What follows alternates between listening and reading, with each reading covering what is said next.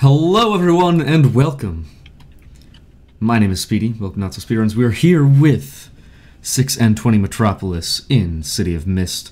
We're back here once again with Team Esper as we return to the crime scene that we were last left off at. Words. It is good to see everyone here, and I am very excited for what goes down today.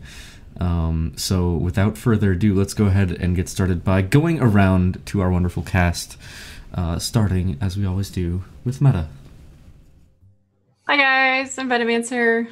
I play Morrigan. I'm excited for today's episode because I've been waiting for it all week, and I've been doing a lot of pre-work for it.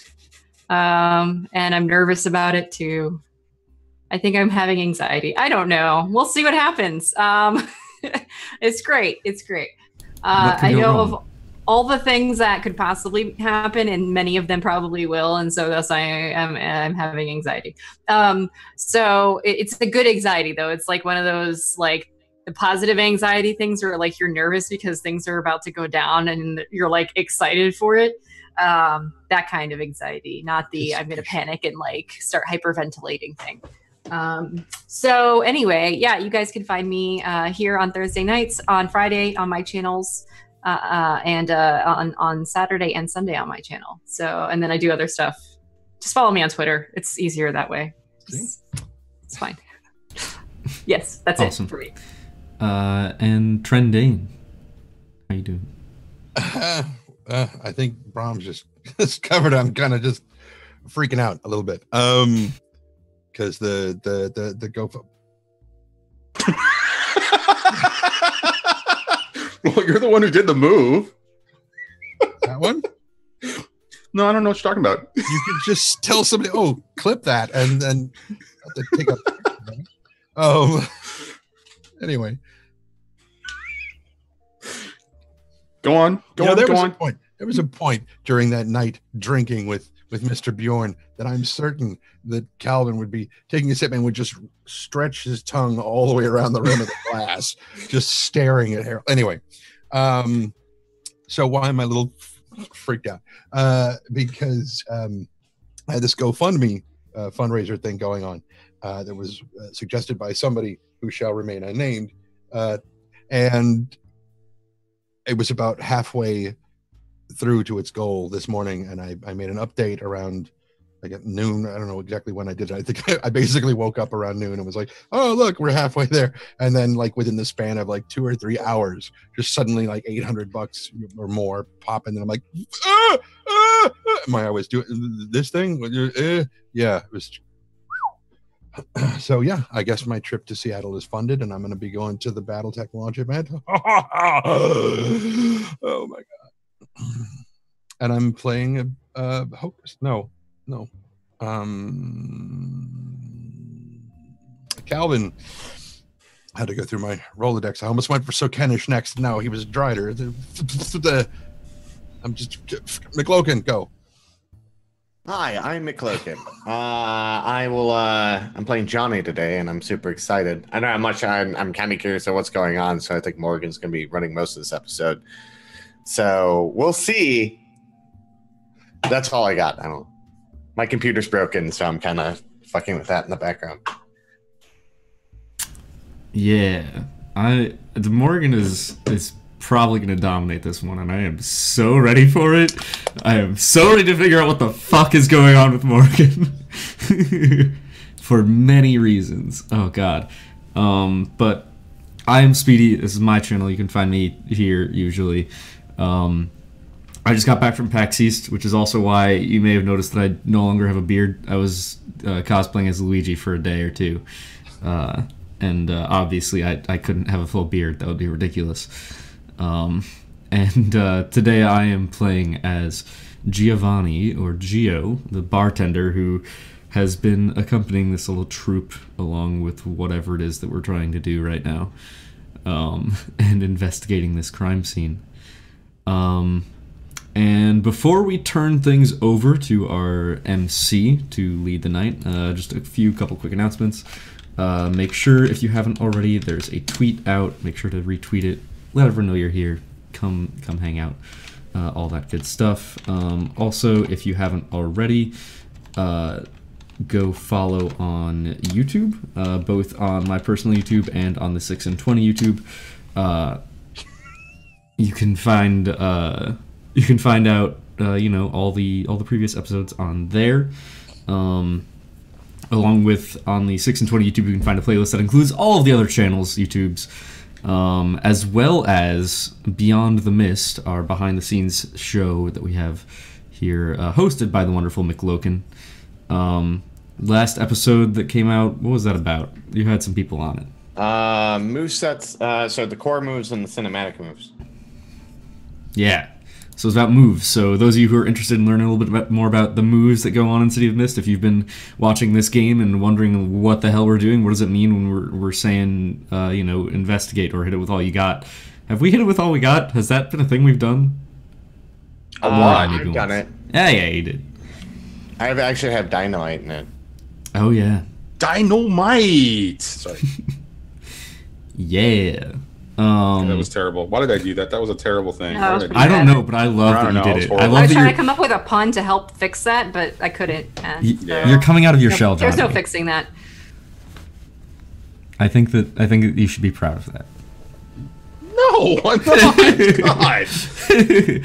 Anyways. I mean, like, a couple weeks ago you were doing voices, like, now you're saying dynamite. Listen, I think it's a step in the right direction. Wait a minute, no, that's not a good idea because his name was Jimmy Walker and everybody in this game named Walker dies. So, What? Why would you be talking about Gerald Walker's father like that? James Walker was a great man. He served in World War II. and he's dead. Well, who told you that? I think it was a Valkyrie. Anyways, on that note, let's turn things over to Johnny, our DM, to start us off, recap us on what went on last week, and kick things off here. Hey, man, I'm tweeting. Give me a break. No. It's okay, Fine, whatever. Don't. We'll play without you. Well, Team Esper everybody. So wins. I'm just going to point out that everybody's introduction so far today either involved excitement, nervous anxiety, or frustration, which bodes for some really great role playing tonight. Because typically, when I see that around the table, people just step up and bring that into the game. And holy shit, I think we're going to have another night where there's going to be so much RP going on that it's going to be ridiculous. I'm just going to state that. Say what? You left out one thing. You said nervous, What's that? You said nervous anxiety and excitement And frustration. and frustration, but you didn't list anticipation. Say it. Say it. Say it. Say it. Thank you. I also have a contribution to this discussion. What's that? What's black and white and red all over? Get out. The newspaper. That's what's up. I'm out of here. That's actually what I was going to say. But I thought, no, it can't be that one. It has to be something else. So I'm going to go with a slaughtered zebra. Fuck. That was good. Yep. I wasn't expecting that because that's the correct answer to that joke. Yeah, I know. And while I was in the shower the other day, I was thinking about the dictionary joke that you told. That was. Why were you? It just Your shower thoughts are really interesting. I'm just going to say that now. Everybody has their best thoughts in the shower. Obviously, it's the stuff that I make up. Okay. Right, exactly. Wait a minute. It's because you said that, and because I completely agree. I have to share this. I actually worked for a company whose CEO, from his previous company, he made a hell of a lot of money. The first thing he did was he bought a new house and he had it built directly to his specifications. Each shower in the place, he had 3, had 3 to 5 shower heads. And they had benches in them because that's where he did his best thinking, and he would often spend 2 and 3 hours in the shower doing his thinking. And I was like, this is ridiculous. But the older I get, I'm like, okay, I get it. I get it. But what does he need 3 showers for? Like, can't he just? Because use it the was a same big one? house and he had guests. But he wanted They don't all need access to to think any like that. shower. All right, Whatever. I'm just Listen. going to do the recap because this is Yeah. getting out of control. All right, So, previously on 6 and 20 Metropolis. Dun dun. Murder, mayhem, a crime scene. Morgan gets a call from Derek Roth claiming that Phoebe Dare is dead and that they are currently investigating the crime scene. However, on arriving, so many things begin to remind her of a gruesome and bloody different murder. And she's concerned and curious. And so between her, Gio, and Johnny, they investigate both the inside crime scene and the exterior circumstances, where they find one witness who Johnny feeds a number of hamburgers to in exchange for information about a particularly unusual individual who had a van and was outside of the building the previous day.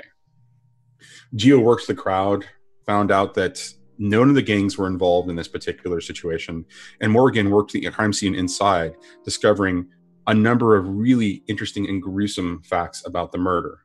The body was frozen after death, or the body was frozen.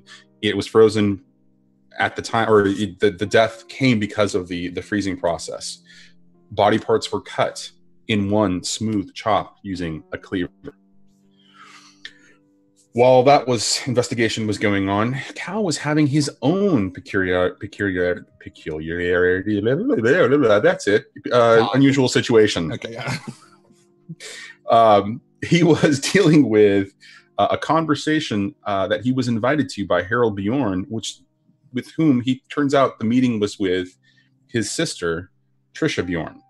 It was the discussion about the circumstances around who should take chairmanship of the Walker Foundation. Back and forth negotiation. Cal plays the patient intermediary until an unusual change of circumstances happened, presenting Cal with an unusual offer. It should be Cal that takes the chairmanship, becomes the chairman of the board for the nonprofit Walker Foundation.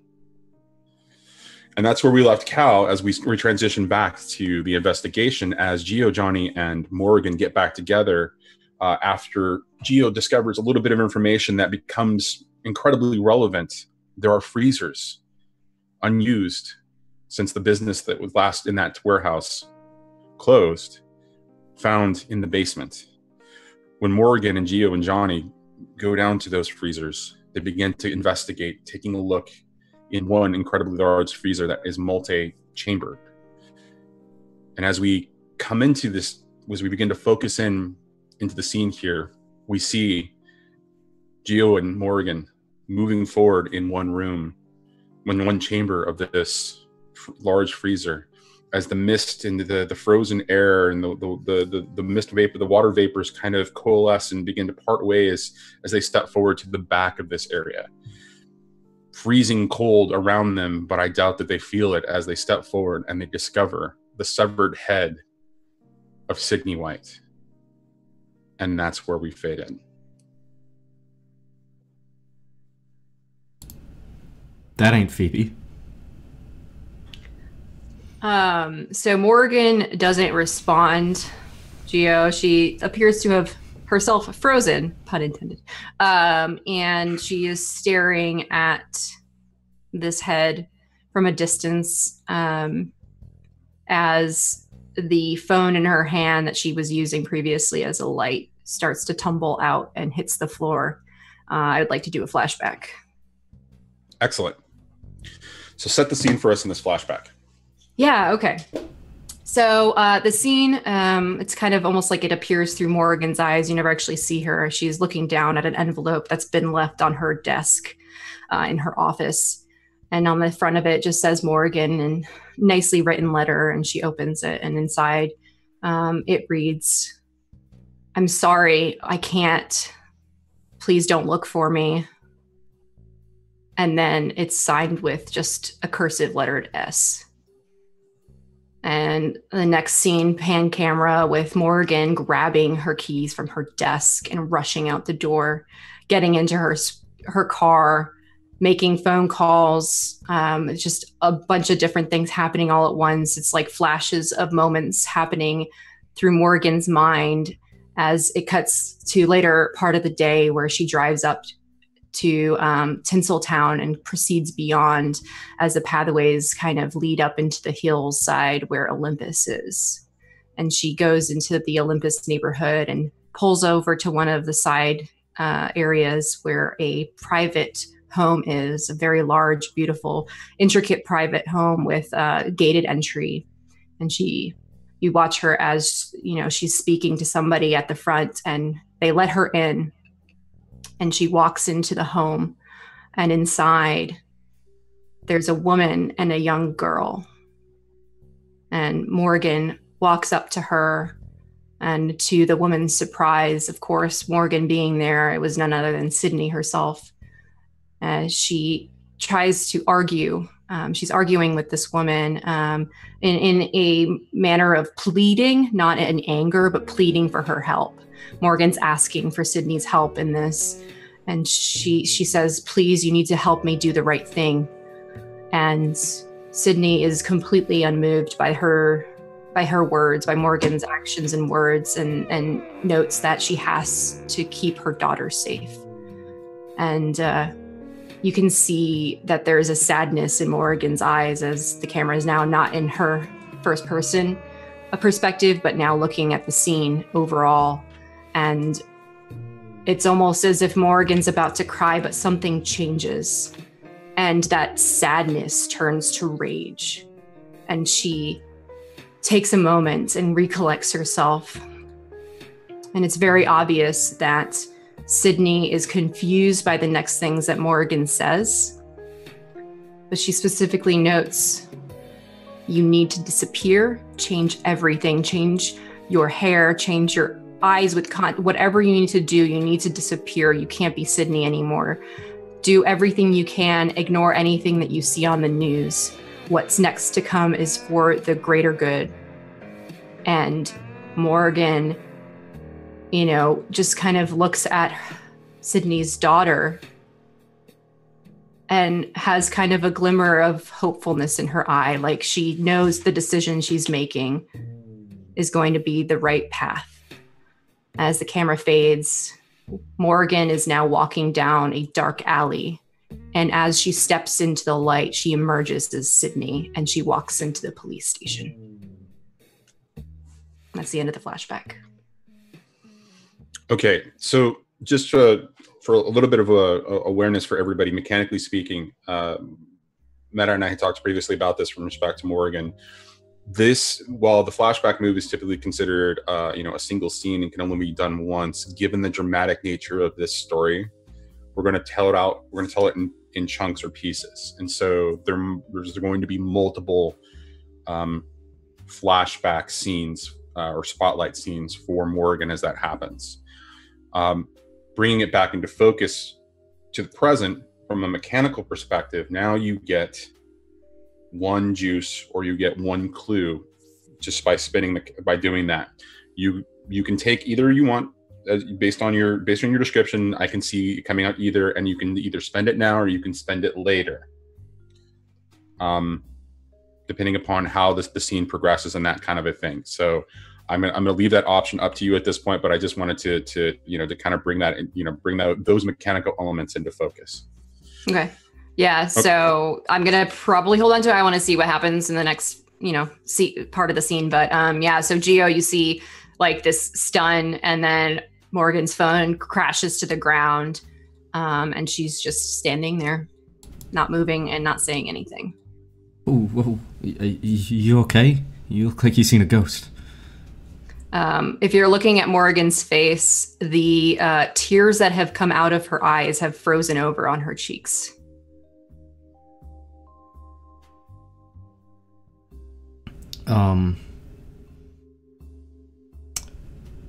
Gio, I bend down to pick up the phone that you dropped, and I try and put it in your hand, and I put my arm around your shoulder, and I try to lead you out of the freezer. Okay. She walks with you without saying anything. I was kind of like clutching onto her phone. she's shaking, and you're not sure if it's from the cold or if it's from what she just saw. Yeah. I basically lead you out back to where Johnny is. I don't know what's wrong with her, but she's not all right. Hold on, watch her for a second. What? And I run back inside, and I try and take a few pictures of the head of Sydney White at a few different angles to try and get a good kind of grasp of it, but I don't want to touch anything. What are you trying to do by taking those pictures? I mean, is this something that is for to lead to an investigation later, or is this something where you want to investigate in the moment, or are you looking for something else? I think right now I want to save this so it can be investigated later. I think Morrigan needs to get out of here, and I don't want to spend any more time here than I have to. Okay, that makes sense. So taking a picture of the head and kind of the scene around it, and just sort of dipping into the other rooms to take pictures really quickly as I do. If there's anything obvious I see in the other rooms, I would try and take note of that too. But there is 2 other freezers, right? So there are 2 other freezers, yes. They are smaller freezers based on the door size. This was the first one. Okay. Wait, did this one freezer also have multiple rooms, or was it? Yeah, there's multiple. There was a large entryway with a preparation table of some kind, or like a staging table of some kind, and there were 3 chambers that kind of left off to it, or left that kind of like led out from there, which give it the sense of it being a larger. So there were 3 different sub chambers or rooms that were attached to this. They're like vestibules. Right there, it's just this. It's just because some commercial features have multiple, locks or chambers, kind of a thing. So, so only 2 of the rooms have been searched so far, right? No, all 3. They found the head in the 3rd one. Okay, so the head was in the right one. I don't there's nothing in the first, the forward one and the right one. Right. So the right one and the one the straight ahead were not. There was nothing in them. It was the 3rd one. They had to actually step inside to investigate, to see each of these, and there was nothing obvious. There was not any. There was nothing. There was nothing left in there. So is Geo coming out? Yeah. So I bring Morrigan out. I kind of guide her along, and I'm like, here we go. Because I don't know if she's catatonic or what is she? You're muted. Yeah, she's not responding. She's moving if you're kind of bring her along, but she's not doing anything of her own. Okay. So I'll bring her outside with Geo, and then I'll run up to the to the other two. I was just watch her quick, and then I'll open the one locker and see if I see anything in there. I don't know if you want me to roll investigate or if there's anything in there. No, this one is much smaller. Mm-hmm. So it's definitely the size of a 10 by 10 kind of a locker, and you can see that there are shelving, kind of lining all the sides. There is nothing obvious in there. If you want to roll and investigate, this is one of the weird things about this this particular game is it's not there are definitely be obvious, but the specific act of investigating this particular chamber may not reveal it. So if you want to roll a general investigation for the basement area, we'll just call it that, and we'll describe you kind of searching around. So let's do beat them at everything if someone's trying to hide something. To go all the way and indomitable and impressive. I gotta make sure because I'm on a different setup, so I have to make sure I click all the right things. Make sure that that you're all yeah, okay. Anyways. Who did you leave Morgan with? Geo. Okay. None of my weaknesses apply. So I'm gonna roll. Are you sure you're not sorely underpaid? I'm joking. I'm messing around with you. Go ahead. Investigate. Hold on, let me see this as it happens. Investigate. Boop. 9. All right, so 4 clues, vague or otherwise. Like you might find half truths, or there might be vagueness. They're not going to be surefire facts. Every single one of them. Was I literally don't know, because I was just like hoping to find something. So you could say that if you want a general indicator of where there's something going on, you absolutely don't find anything right around the freezers. However, there are a couple of other rooms that are like preparing areas or staging areas. You find interesting things there. Okay. What do I find in there? You find what appears to be leaves and dead, sort of, not plants so much as dead plant life. Okay, so what I'm gonna do is open. You can ask me questions about that using your 4 if you want, or other things about that. Well, what I'm gonna do right now, before I ask questions and figure what I want to do or investigate it further later, I'm gonna take empty sandwich bags that I had. Because Johnny didn't want to litter after he finished like sandwiches. And he's going to put some of the leaves and stuff in there and seal it up. Trying a Boy Scout? I never asked that question. No, but he's a hell of a sailor. So he... they have Sea Scouts. Sea Scouts, yes. So he's basically doing that. And then he's looking around the room for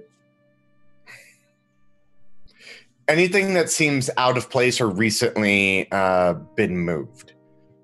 Even though we're in somewhere cold, it does collect dust. It's frozen, but it's very obvious when someone moves something, especially if there's like a lot of frost buildup around an item. Is there something similar to that, like someone's been in here very recently and they did something? Which freezer are you talking about? Are you talking about the big one, or are you talking about the smaller ones? The prepping areas. The prepping areas. Yeah. No, it's not recent. There are definitely there are signs of movement, but they're not. I mean, it's not obviously it's been in the last 24 hours or in the last week, right? You do find that with these vines. These things that are just kind of on the ground, these leaves and vines and thorns and all of that. There has been movement in the past. You see different layers or distributions of dust and disturbance, but it's not anything recent. Okay. So that's one question. Yeah. Or that's one clue. You can also bank these specifically to ask questions about the scene later on, if you want to make it relevant. I'm willing to do that because we are pressed for time, and I don't think Johnny is like literally like gathering these vines he found. I don't think that you're pressed for time yet. I don't think Morrigan let anybody know that there was things going on down here just yet. And according to the way that the investigation was going for the officers, they were only beginning to explore the rest of the warehouse at this point. Yeah, but we don't know how long we have until someone shows up down here, and we have to kind of like also wipe shit down because we don't want shit to come back at us, you know? I wouldn't know anything about that. I wasn't planning to use that against you at all. I will say this, though, that Morrigan did say when she brought you guys all down here that to use like your sleeves and stuff to not leave fingerprints. So at least she got you prepped on that. Johnny is wearing a t-shirt. This is, of course, so but then you use the bottom of their shirt like that, remember? Yeah. No, see, Yeah, when you first said pulling out the sandwich bags, I figured those were going on your hands. Sandwich hands. Well, to pick up the things, yeah, it would be on his hand, like in the shows when they like pick something up and they wrap it up. He would pick up those vines. Does it look like there's blood down here?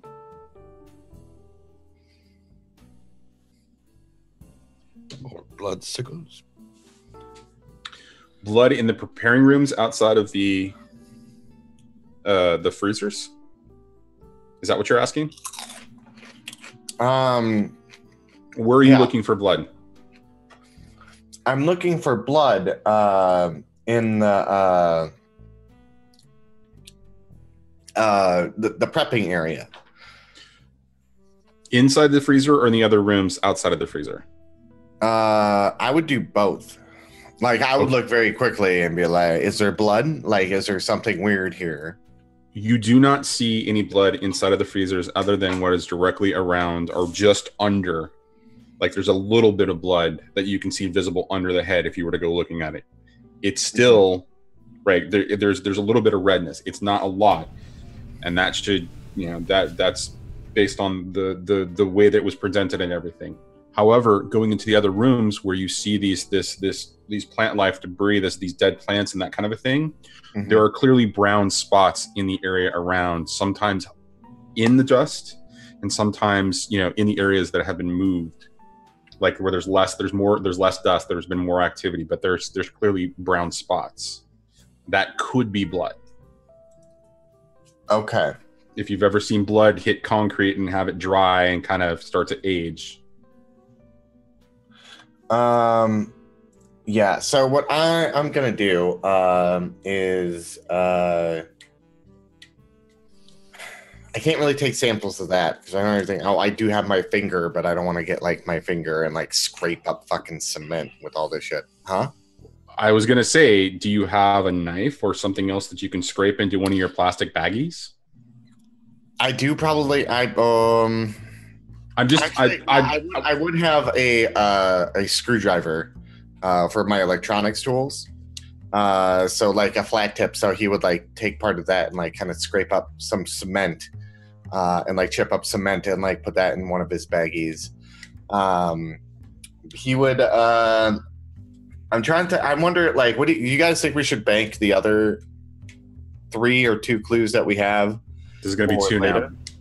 Huh? This is going to be 2 now because you found the vines and then you found the blood that was around the vines. Bank the 2 other clues until later. Well, you can't bank them past the scene, right? Yeah. Well, okay. So here's what I'm doing. Here's what I'm going to suggest in this particular case. He can bank them only because there's still more to be done in the scene, or there's sort of more to be evaluated from the scene. So maybe he remembers something, but the farther we get away from the scene, the more vague the answers are going to be. But okay. If anyone has any clues that they want to figure out right now, please let me know. But we have 2 clues left if you guys want to use that. I mean, the simple question is, what are the plants, I guess, but I don't know that that's particularly I feel like we can investigate that later. Yeah, exactly. He's got samples of that, so you're going to be able to figure that out later. Absolutely. I don't know. I don't know. Other than what else do you think Johnny would look for? Well, he doesn't know. He's not going in the room with the head. He wouldn't go in there just because that would freak him the fuck out. So if he does, like, he would. This is his character. We didn't specifically say that there was a head in a specific room. Yeah. All I did was bring Morrigan out and say that she was like not okay right now. So if Johnny does like walk in and see a head in a room, he'd be like, ooh, ooh, and like run out of there, and then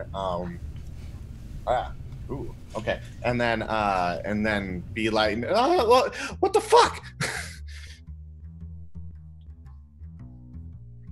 Are you saying that to me? Yes. Yeah, we know. Thank you for acting casual about that. What the fuck? Listen.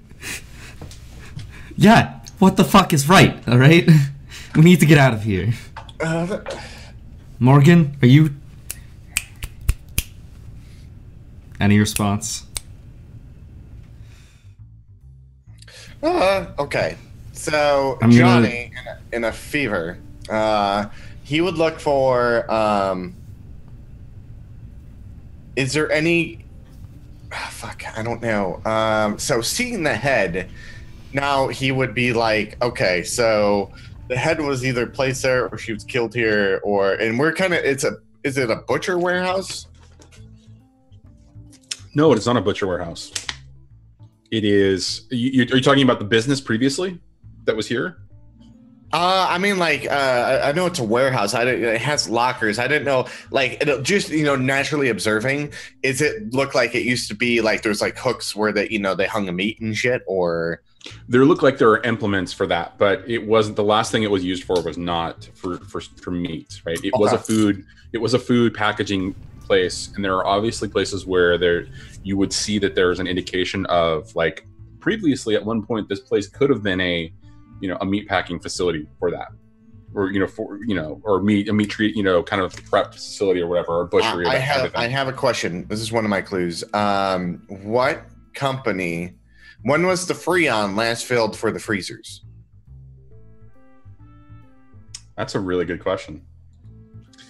How do you go about figuring that out? I'm curious about this prior to prior to answering. There should be a wall thing that indicates what company fills the Freon and when's the last date and who's the person, the guy who filled it, to sign off on it. The technician. Yeah.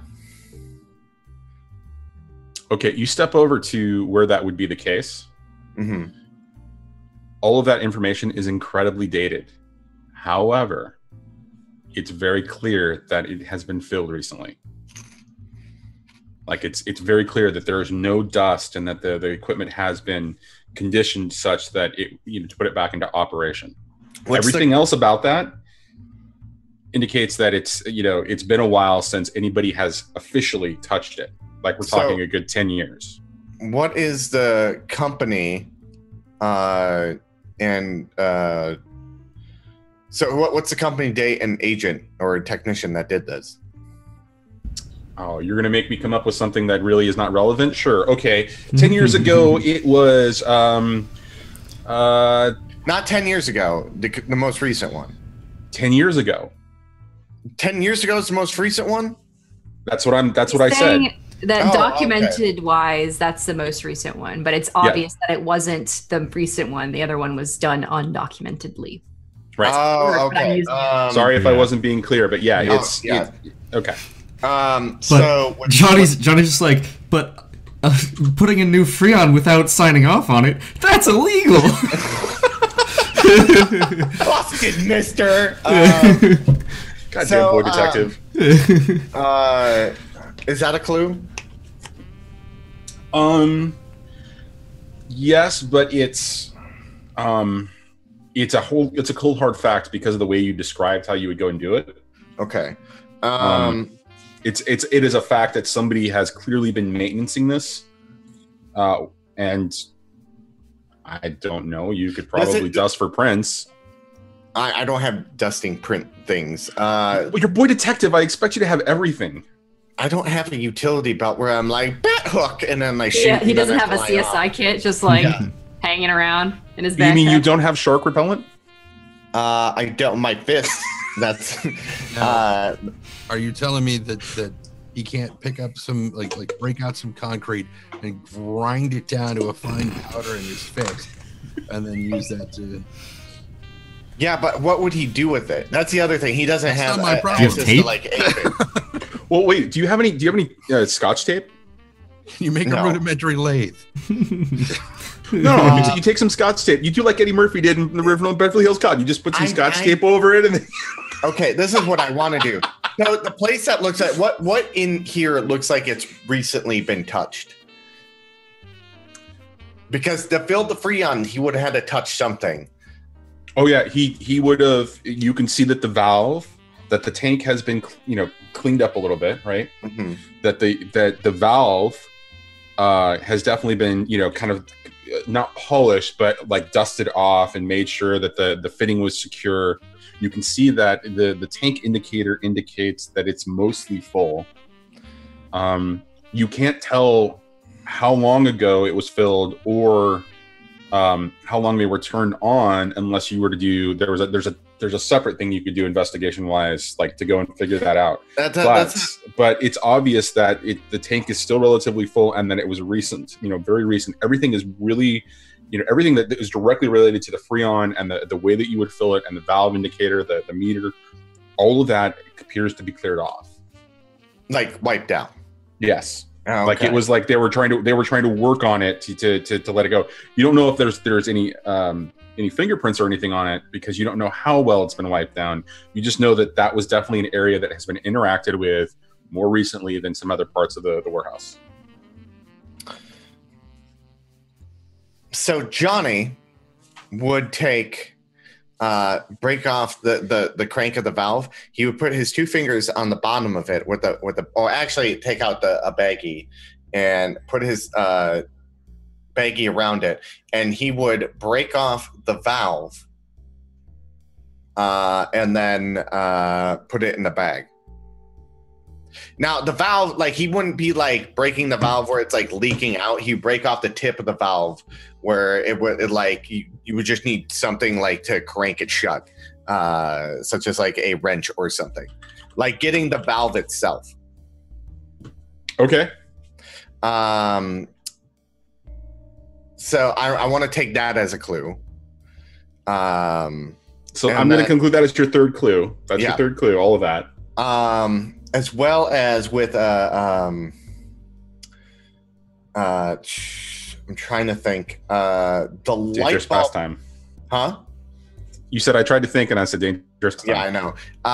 The only other thing I could think of is that the lights must be recent. Do the lights look recent? Do the lights look recent? Do you mean that have they been replaced? Like the light bulbs and everything have been replaced? No, they do not look like they've been replaced. And I'm not going to call that a clue because that would be obvious. Okay. So no one replaced the light bulbs. I'm trying to think in a warehouse, what will we see? And I'm trying to see where he would have messed up touching something when they didn't mean to touch it. And I'm going to... Oh, that's a tough one. Because I got the handle. There might be like a partial on there. I don't know.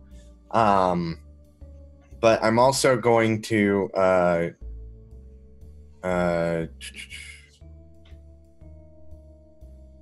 Is there any empty like Freon tanks around?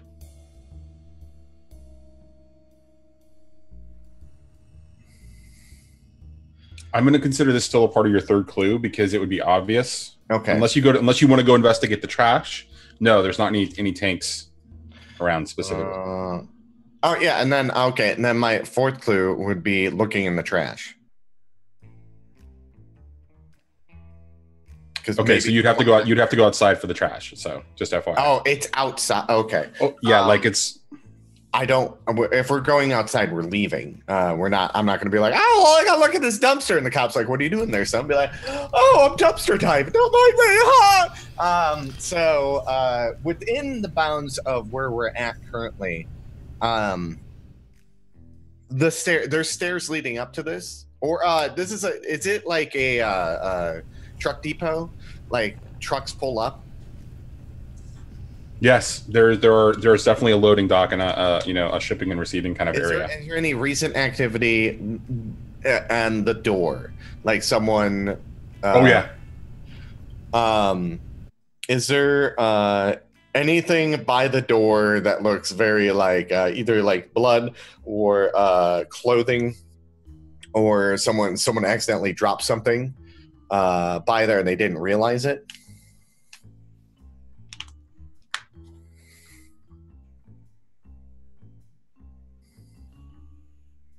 No, but they did not cover up the fact that there was a commercial vehicle that had come into that warehouse. Okay. And that, that a commercial vehicle had come in, and they didn't hide the fact that the door was used, and that something was definitely brought in and loaded in. Is there, since this place is old, is there an obvious place someone touched on the side of the wall? Yes. Am I able to... Does it look like they left a fingerprint? No. But I don't know if I'll be able to tell that. Without taking... You could take a picture of it and add that as a part of the investigation, right?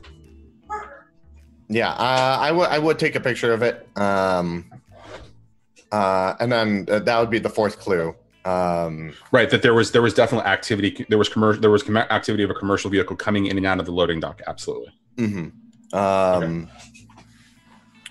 So okay, and then I would look at Gio and Morgan, who's still like fucked up. He's like, all right, let's go. You sure? You searched everything? Well, yeah, I found as much as I could. We'll go over it later, but these cops suck because they're not even down here yet. Yeah. We should probably get out of here before they come looking.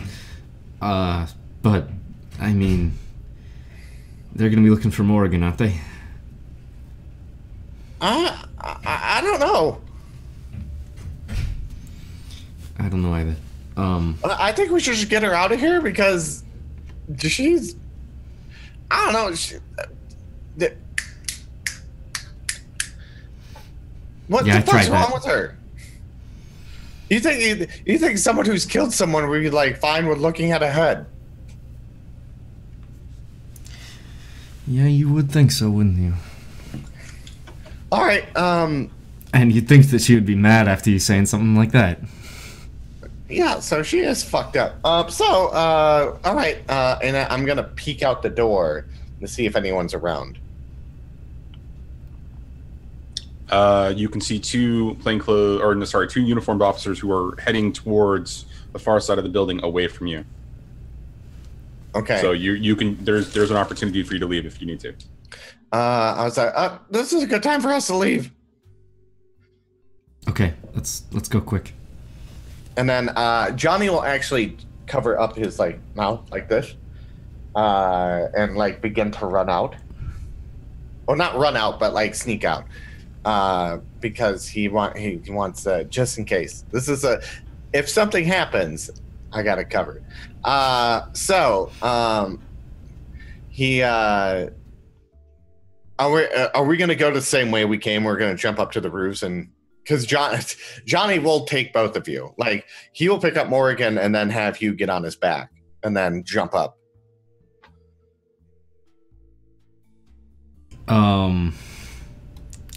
Sure. Let's go with that. Okay. So Johnny's like holding Morrigan and Gio's on his back and he's like, ah! All right, so you get onto the top of an adjacent building. Mm-hmm. And then I'm assuming that's where you exit the scene and make your way to where? What time is it? It's probably around after 8 now.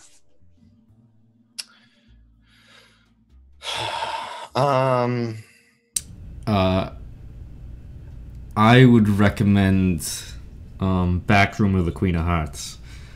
Skip the front entrance. Don't let anyone see this time. Although it might be a little bit busy there. It's 8 o'clock. What day is it? I believe it's Sunday for you guys. Or is it you guys still on day 4? It's Saturday night. Yeah. Yeah, it's Saturday night then. So we can't go. Okay. Yeah, that's probably so because that's busy. At 8 o'clock. Her office? Do you think she'd let us in? I mean, we just need to put her fingerprint on the door, right? Yeah, we can do that. Okay. She had too much to drink. Look at her. And, like, this tiny little boy is carrying this grown-ass woman all around the town now. He's still holding her. I mean, we should get an Apollo a couple blocks away. Her car's there. Remember? Oh. Her car is there. Yeah, it is there. If you guys leave it there, I'm just saying it's probably a bad idea. Just because police car and her car. Yeah. I'll take her keys. Abandoning it there. I could have remembered from last session that you actually had your car there. So I would go bring it to the car and like be holding her, but make sure we're not seen, because if the cops do see me carrying her, they're going to be like, oh, that tiny boy is trying to kidnap that woman that we obviously all know because she's worked with us many cases. So Yeah, kind of going the long way around, and then like kind of getting the keys off of her somehow, and giving them to Geo as he like puts her in the back seat to make and like sits with her. Johnny would in the back seat to make sure she's like okay and stuff. Yeah. Buckles her in, and she's like, "Okay, we're going for a ride. Are you ready?" Mm-hmm. Oh, and I would take her phone. And do you have a fingerprint lock or is it a code?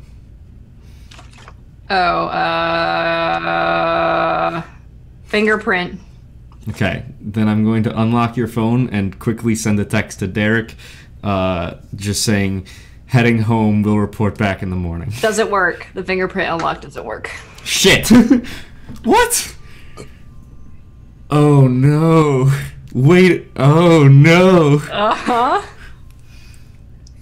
I know why it doesn't work, but I can't say anything. I think I know why it doesn't work too. What? Wait, okay, say it though, because I want to hear what people's theories are. Not you, you're a McLoken. No. You're not. You change shapes or whatever. You're someone else now. Yeah, that was my thought too. Yep. The question is, would I have realized that in character? Okay, with that knowledge, what's wrong? The fingerprint sensor on the phone, it's not working. You've seen it unlock it like this, right? Yeah. The hell? Maybe, maybe we can't get into her apartment. It's a good office. question. She can change into a bird. What if she uses her co-fingerprint on the thing? Are Morgan's eyes open still? Yeah, they're open. She's just like not responsive to outside stimuli right now. Okay, then like just kind of sitting in the car. I guess Gio would climb into the back seat so that he's next to you, and Do you just want kind me of. to drive? Who's gonna drive? I was gonna say. We're not going anywhere yet. We I don't can't even know stay where we've here, got. dude. You're right. Fuck. Just drive and we'll figure something out on the way. Okay. I'll hop back in the driver's seat. It's really weird with two guys and a girl in a backseat of a car in front of a crime scene. All right. LiveJasmine.com. Mist After Dark. Swipe left. What abandoned places do we know? Places to go. All right. Cal's office. Okay, wait a minute. I'm going to tell you what. I'm going to let you guys figure it out in chat, and we're going to cut to Cal as you guys. That way, you guys don't, continue on for another 10 minutes trying to figure out where you're going. So, Gio starts the vehicle up. It's an amazing vehicle, as you have driven or been in it before, but now you get to drive it. So, plan wisely, and we're going to cut to Cal. I'm sorry, what? Is what Cal says to Patricia. I believe the offer's on the table, Cal. We would like you, or I should say, I think you are the only choice, given the circumstances and the way you've handled this situation so far. I think you are the only choice to take over as chairman. You'll serve my brother's needs in whatever capacity that he believes. I think you are and she stresses this word, man of character, and can be trusted with the people that the Foundation is there to protect.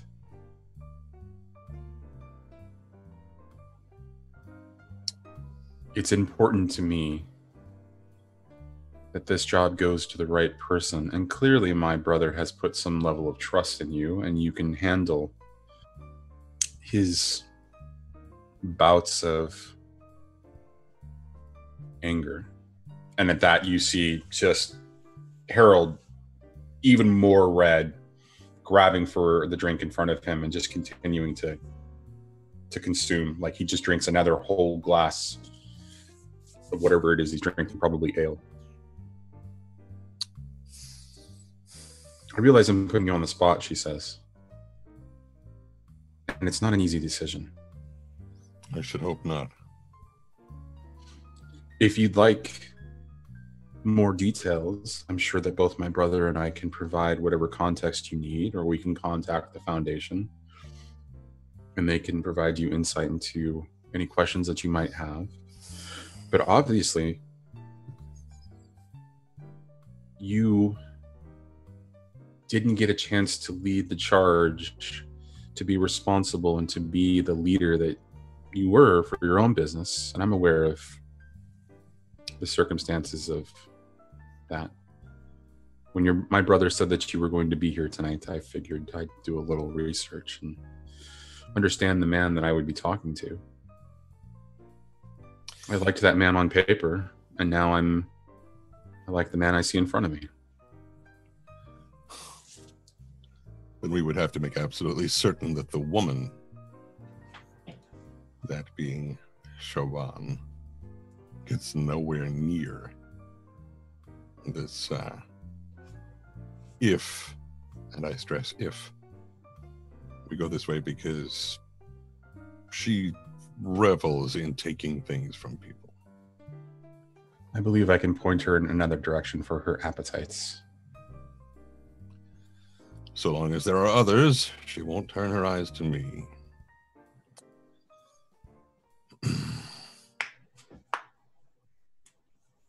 Mr. Bjorn, please understand that I choose my words very carefully when I say this, but I also want you to understand how honest I am about to be with you. Every time you reach for that glass, you prove her point a little bit further. Now, you asked me here initially to represent your interests, and the more of a beat you become with every word that falls from her lips, the more you prove to me that you don't really know what your interests really are. You know what you think they are, but as you have brought me here to represent your best interests, I think she may be right. You would do best, as much as this might be against your greater nature, to stand in the wings and make suggestions, but to rely upon me to do exactly what you really hired me to do, which is to get her here and negotiating. And that has been done. With this, I have proven that I can represent your genuine best interests and not what you perceive them to be. If, and again I stress if, we go with this plan, I will be the middle ground between the two of you. I will work for both of your best interests to find what is best for the Walker Foundation, for your corporation, and whatever.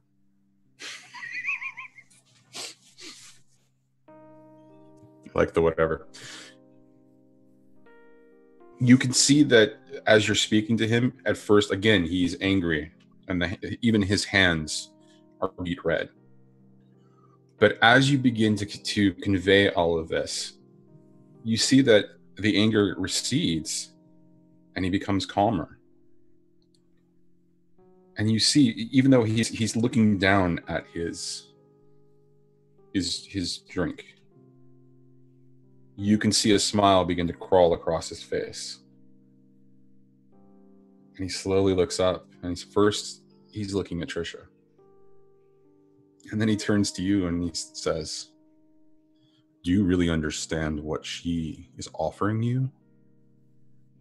What responsibility this truly is?"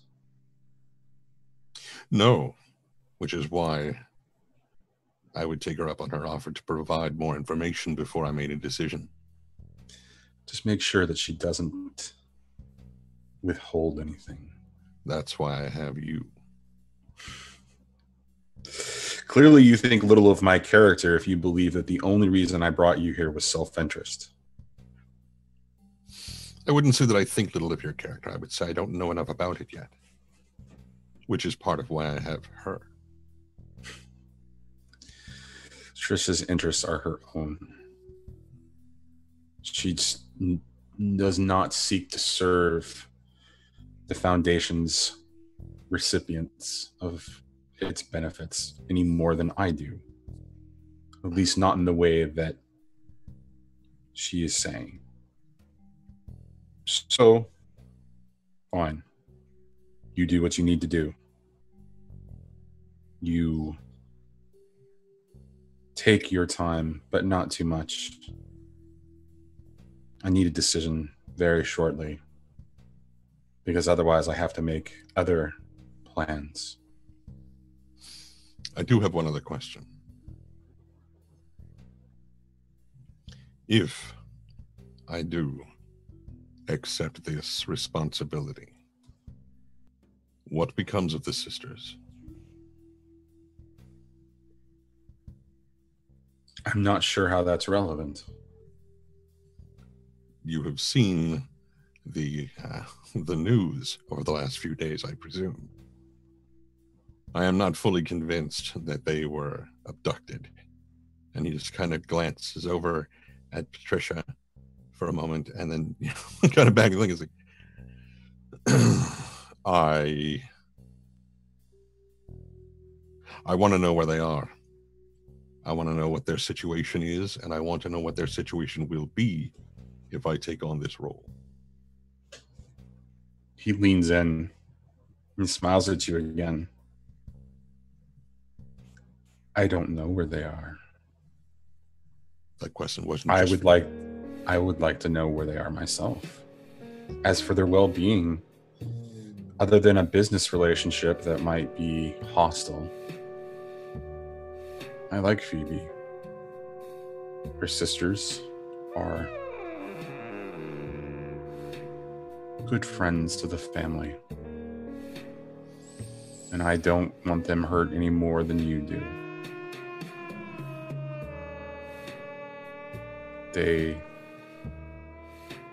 And he takes a sip of his drink.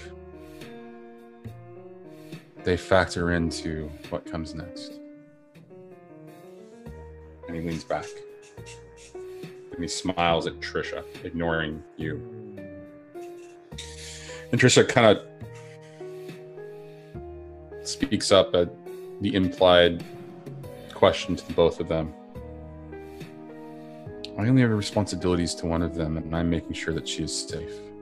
And she's safe. I can't speak directly for Megan's other sisters. Can she?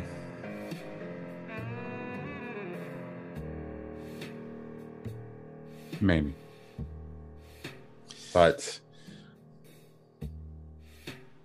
I can only push that conversation if I know that you can be trusted. And the only way I know that you can be trusted, Cal, is if you accept my offer. Because then you are bound by something greater than just a handshake or an agreement signed on paper. You will be responsible for a lot of people. I think there's a better way to describe it. You don't think it's responsibility? Oh, I do. I don't mean that. I think that I will be responsible for the continuation of Gerald Walker's vision. You mean James Walker, his father? And from what I know of Gerald, it was... Gerald continued the work of his father after his father died. Gerald was the last of the siblings, born from a greatest generation family as James served in World War II and came back after seeing the devastation to start the Walker Foundation. He wanted that type of evil never to affect the world again. I can appreciate that viewpoint. At that, Harold chuckles a little bit and just continues to drink.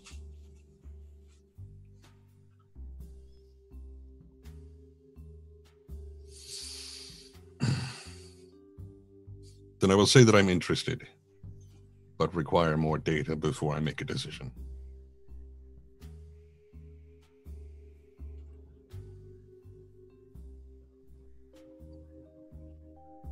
Trisha looks at you, gauging you.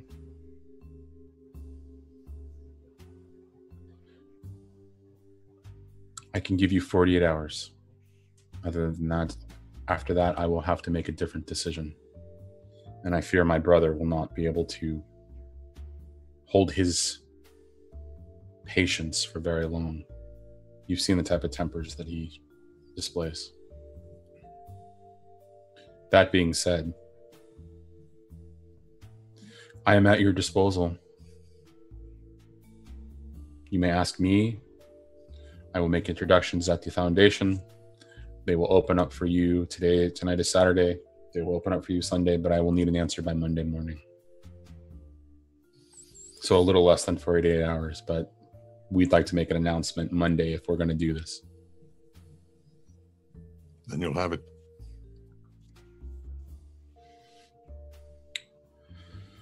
Well, brother, are you okay with this? Is this meet your standards? She says, and she kind of looks over and there's a devilish smile on her face. And he shakes his head, downs the last of his drinks, begins to stand, and he puts a hand on your shoulder, and it's a nice, heavy, firm grip on your... I don't think you know what you've gotten yourself into there. She's a hell of a negotiator.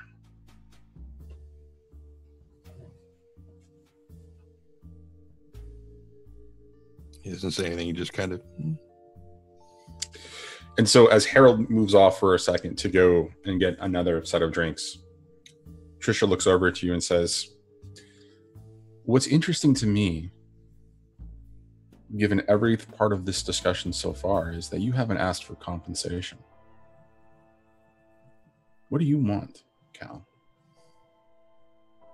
And don't say money. And don't say you want your business back. What do you really want? Because clearly you're serving an interest or a purpose here that is greater than personal gain.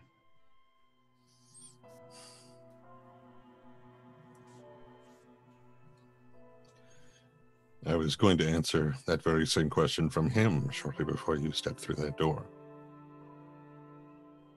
And I have thought about it for a very long time.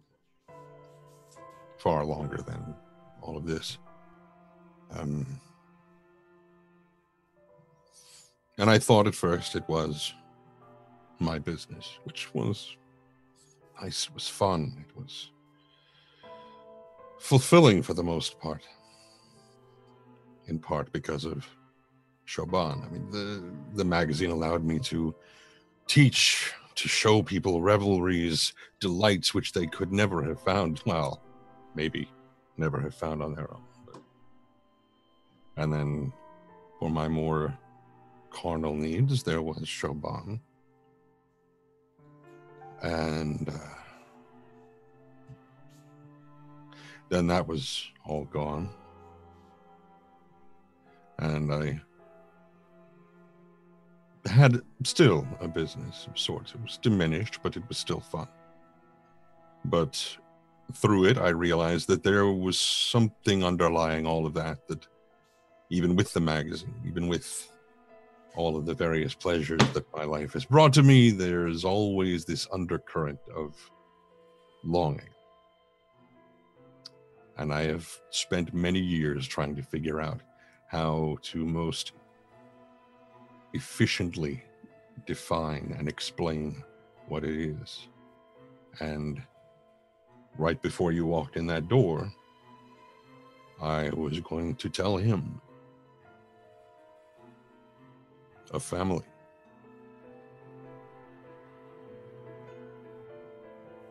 In some senses, being chairman of the Walker Foundation gives me a significant family to watch over and protect. But that's distant, a disconnected sort of family. And not, to be blunt, the whole of what I want.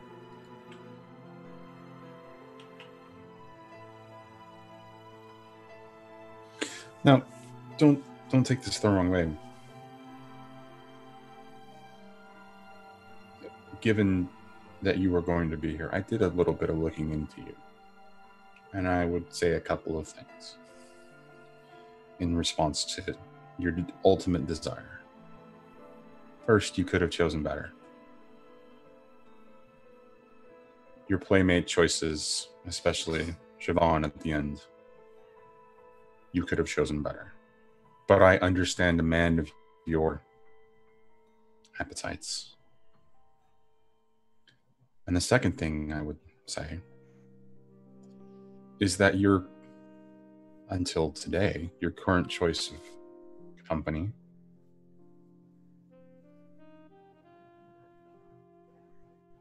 that seems like good people. That seems like a family. Family isn't coherent. It isn't functional. It isn't cohesive. It's dirty. It's raw. It's like love, only in this particular case, it's completely out of control. But it's still people who care about you and who I suspect, even though it's a short time, you care about them. I'll be completely honest. I've got a couple of investigators looking at all of you, and you all are sloppy in respect to managing your privacy. You, Cal, have wonderful delights, and in another life, I think you would be perfectly happy. But in this life, even if it doesn't last, you have to hold on for family for as long as you can. But I don't know how personally I can offer you that in a contract. I can give you my personal guarantee that I will help you find peace in whatever means necessary with that particular facet of life. I will dedicate some time for you to make sure that you get exactly what you need.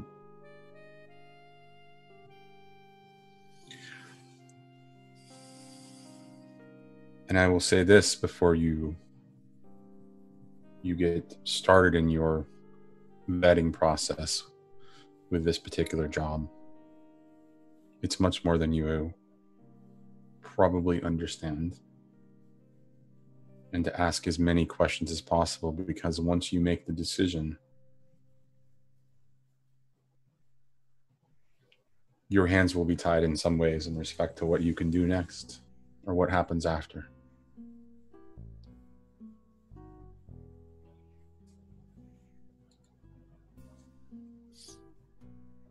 Refresh my brain. Which of the sisters is with her? Megan, the youngest. Thank you.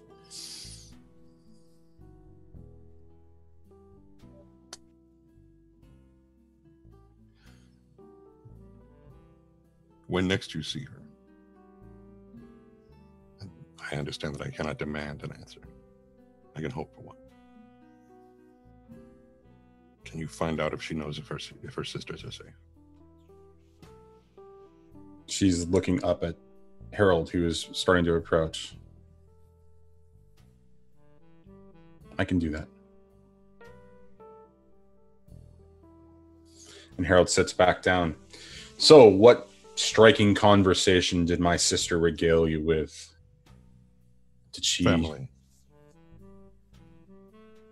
And when you say that, he just gets a little quiet for a second and just sits down. He places a drink in front of her, places another drink in front of you.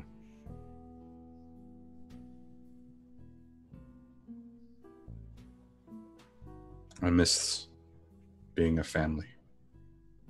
And he looks up at Trisha for just a second.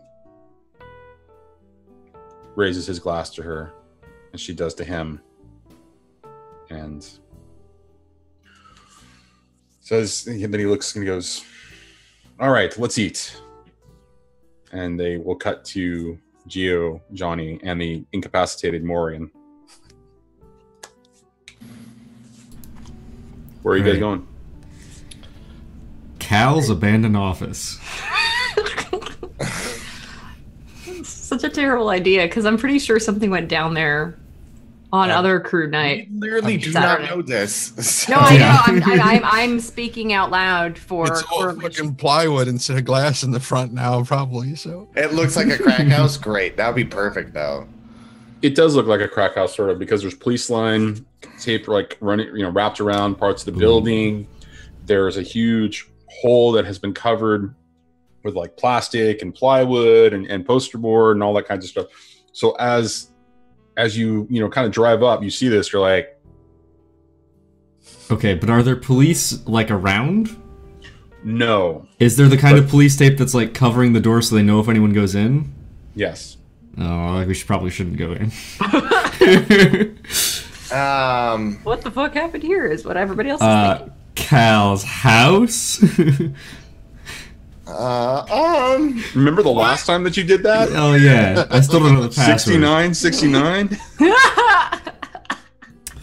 Yeah. Just a friend stopping by. What happened? You were there. It didn't end well. There was an alarm. We had to leave. No, the house. Oh, here? Yeah. I don't know. That's concerning, though. We should ask Cal. Text Cal. Yeah. No response. Like, if Gia, like, we're like parked in front, we're like, I'd be texting Cal, going like, your old office is destroyed. We don't know why. Did you take pictures and send it to him? Yeah, I would send him a picture and be like, I'm sorry to give you bad news, but miss you. Bye. there's no answer. All right. I also wonder if, just real quickly, I wonder if Cal's choice of phone at some point would be to stick with a flip phone for as long as possible before actually updating himself to a PDA, just because he's that kind of a technophobe. Yeah, I mean he does have a more of a PDA, but he's got it in a solid wood case, so he doesn't really have to touch it all that much. Okay, so all right. I don't like doing this, but I guess we can go to my apartment.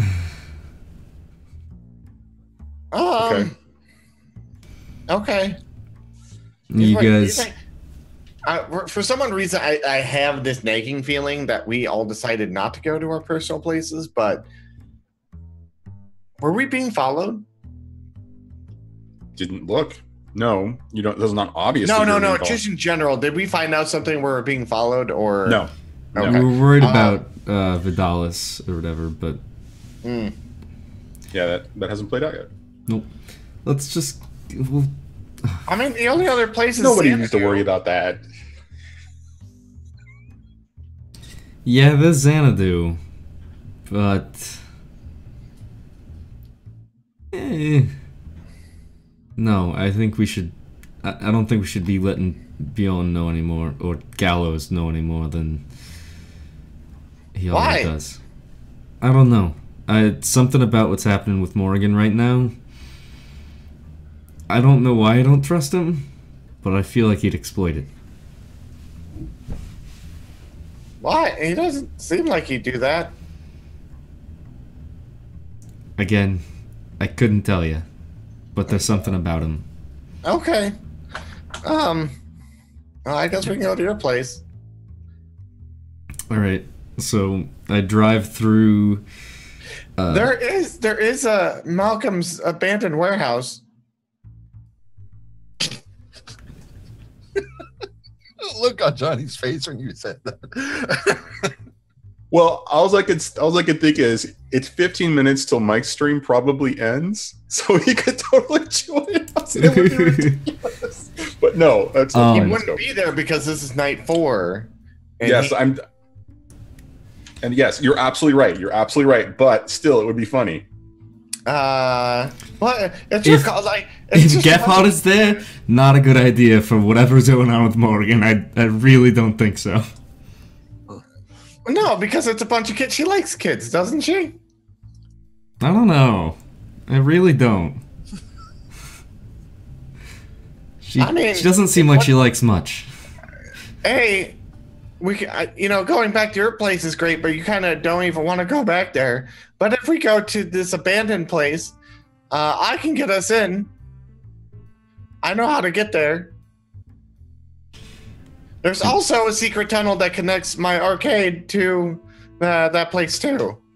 So I can get us some food and some drinks at least. I mean, all right, if you think that's safe. I mean, yeah. Okay, And give me apparently directions. those kids beat up Manny, so If you say so, lead the way. all right. It's not actually too far from here, so we're still in the blue collar district. So it's about 10 minutes this way, and I give them the directions. Okay, and so when you arrive there, it looks like pretty much an abandoned warehouse. Yep, Okay. seen a lot of those lately. Mhm. And so I go to the side entrance where everything is, carrying Morrigan. Or if Geo's like guiding Morrigan or whatever. Yeah. Because she's catatonic. She's not like, I'm lazy. So I would like knock on the door and kind of open it up. And I'm like, hey.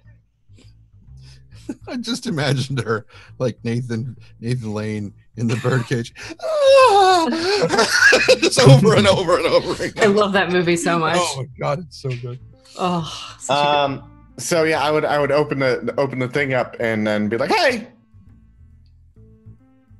No response, but it's clearly the same warehouse that you were taken to before, and inside it, it's clearly laid out in the same way. All right, I'm coming in. I brought some people. We need to hide. We're playing hide and go seek. Is there a loud noise when the door opens to this place? Mm-hmm.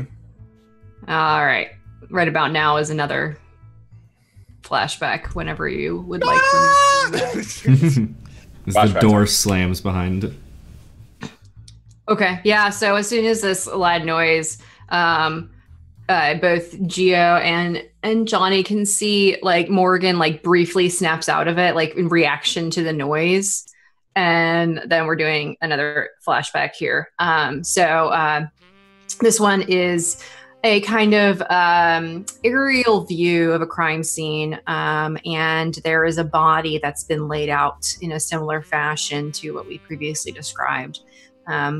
Bits and pieces laid out in a kind of ritualistic fashion as Morgan is seen speaking with Detective Derek Roth in the corner. And the rest of the area is very busy with investigators as the crime scene photographer is taking photos.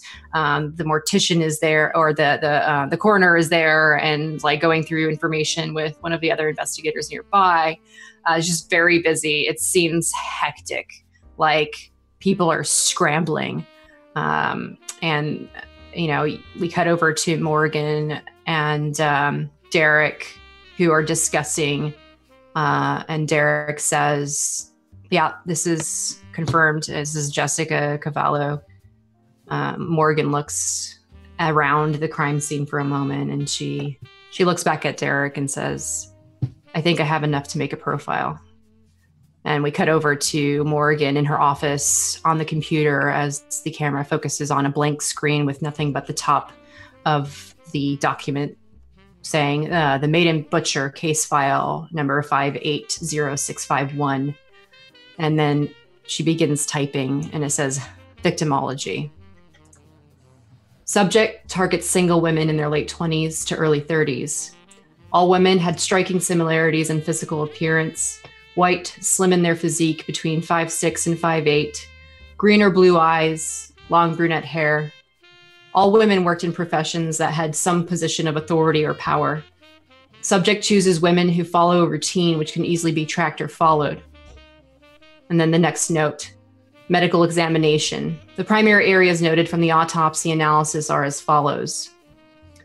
I just want to say trigger warning to anybody in chat. I'm going to substitute a word that's later on down the road, but I just wanted to put that out there.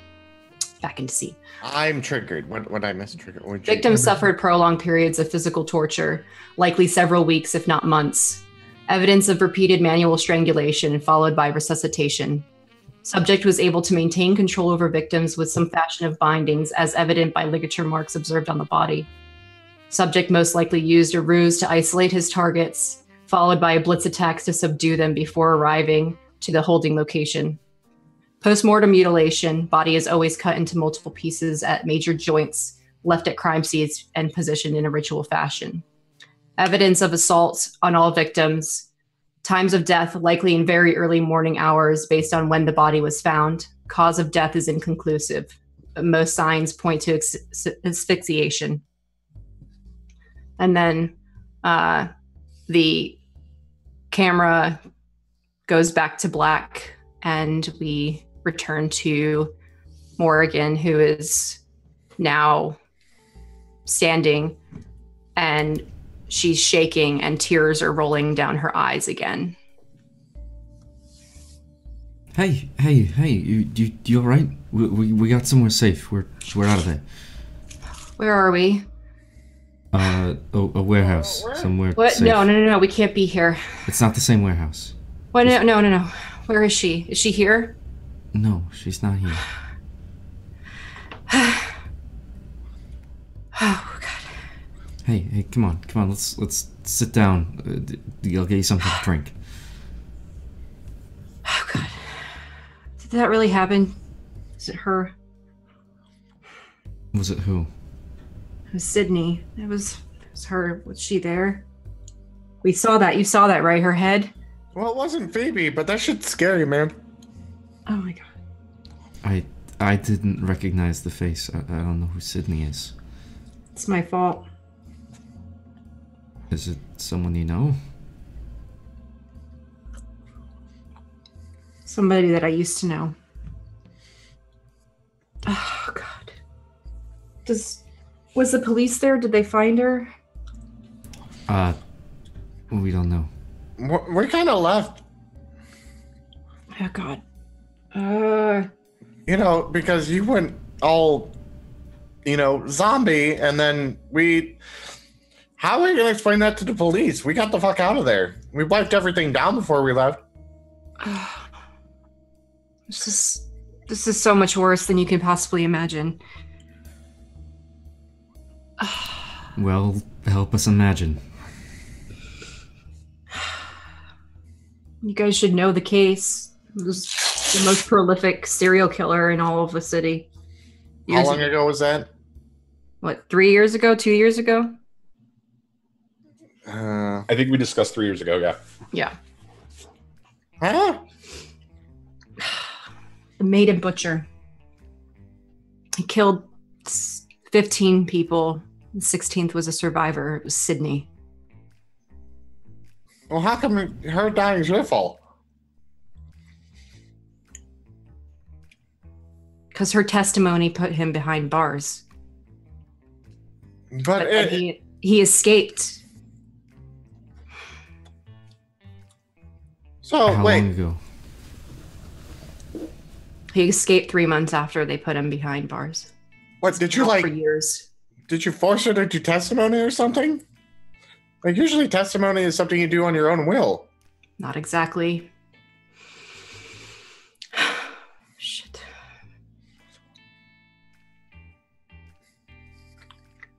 I need to find her daughter. She has a daughter. Oh my God. Oh God. What if he has her? Shit. I need to talk to Derek. I don't know what to do. Who has her? The maiden Arthur butcher. Bishop. That's who. The psycho goddamn sadist. Oh shit. You don't understand. This is I was hoping that he, for whatever reason, died or something, and people like him don't stop killing. They don't just stop. It's been years since he's been out. And something happened, and now How did he break out of jail? I don't know. Nobody knows. Wait, is he like us? What? I don't know. No. How do you not know that? I can't. It's not that easy to tell. I mean, if he was able to break out of prison without a trace, maybe. This doesn't. I knew it. I fucking knew it. I told Derek something didn't feel right when I saw it. But what does this mean about Phoebe? No, this... What? No response. I'm like, you see me like turn around, I'm like yelling for like people. I say like a bunch of names. I cannot remember all the fucking names. I'll that. And I'm like, Lindsay, the twins. Yeah. Nobody responds. You don't actually see any of them. In fact, you don't hear anything in the actual warehouse. Is all the things set up like before though? Like their beds are there and. Oh yeah, all of the things that Malcolm showed you about this place are there, but nobody is there. You can still see the door though. This is Malcolm's place, but no one's here. They were here last time, but maybe they're out. You see all the beds and all that? Why did we come here? Because no one knows about this place. Okay. That was really smart of you, Johnny. Well, thank you, Morrigan. Sorry, I just... No, it's okay. So... What does this mean? I need to... Derek needs to know about the head. Maybe they found it. I don't know. How long has it been since we were down there? Half an hour? Oh, shit. Yeah. Also, Cal's old apartment's trashed. The office, not apartment. Oh, office, whatever. It looked like a house, but what does that have to do with anything? well, we went there first because we knew no one was going to be there. But then it's not really police important. tapes all over the place, so something happened there. Okay, we have to do something. I don't. Why did they think it was? Why did she have Phoebe's clothes? That's what it is. Why? So wait, you know what Bishop looks like, right? Yeah, everybody knows what he looks like. Just do a search. I guess, but does he? And then I kind of go through and like I sage what Bishop, maiden killer Bishop images, and does he? Butcher. Yeah, does he look like the description the homeless man gave me? So, yes, but that's going to be that's actually something that we haven't talked about privately about what he actually looks like. So yes, if the description changes based on a backstage conversation, then yes, that will evolve. But yes, the description does sort of look like the description that. Yeah, the key of it is that, and it's something that you guys will discover through future flashbacks. But his physical appearance assists him in targeting specific like women, so he's attractive and has a way with words kind of deal. So like the description was fine. There was no like indication of it's Cal.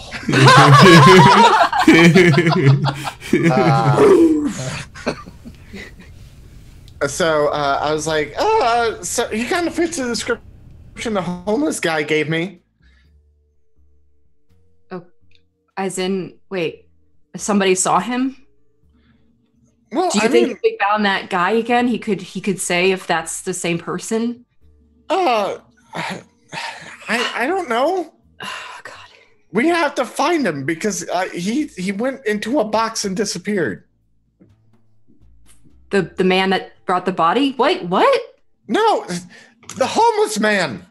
The homeless man disappeared into a box? Yeah.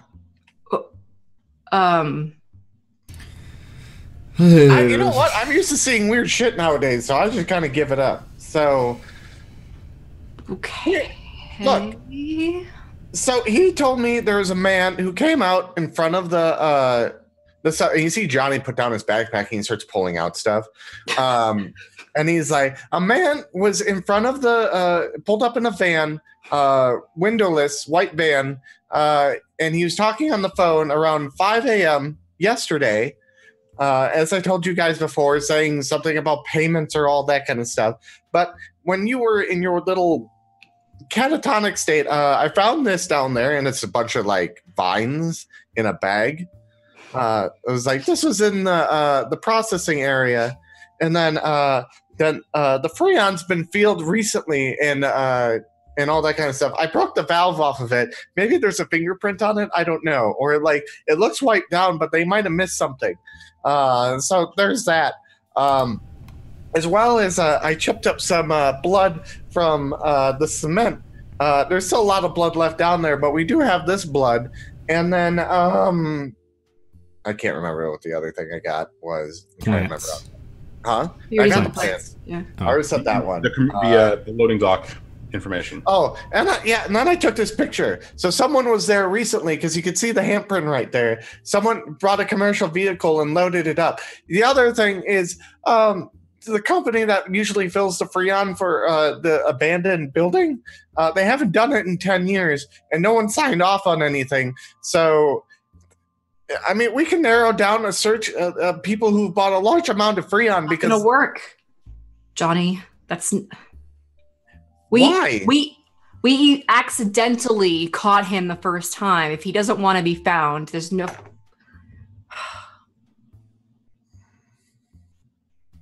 Should have just fucking killed him when I had the chance. What's that going to do? He wouldn't have killed Sydney. I still don't understand why it's your fault. Because if she had testified, then he wouldn't have maybe made her a target again. Well, she testified on her own accord. How is that your fault? She didn't testify. It was me. What? What do you mean? I mean, she wouldn't go, and this was the only way to put him behind bars. I had to, and I talked to her about some general process behind it, and she agreed to the extent that she understood.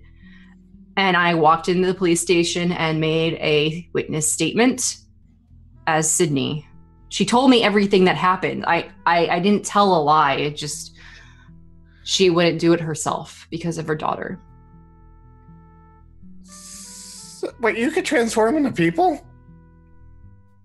Yeah, pretty much anybody.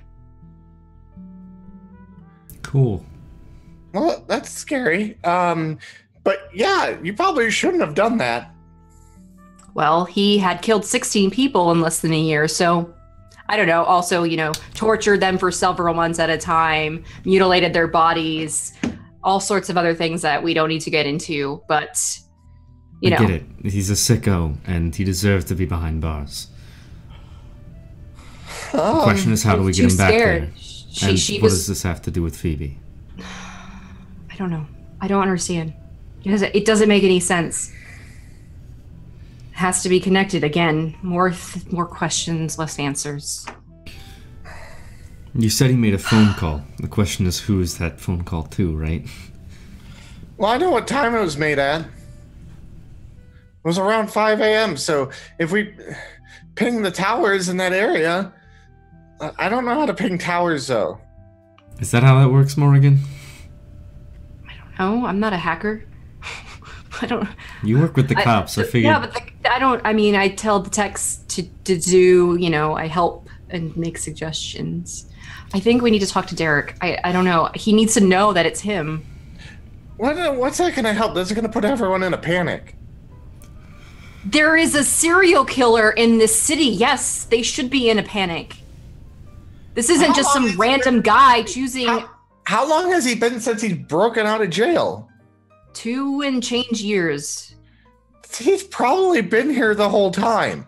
And that's impossible. He must have been incapacitated because somebody like him is killing, he can't stop himself. It's an impulse that is uncontrollable. As somebody who has to deal with, impulses similarly, I have control over mine. He's a serial killer.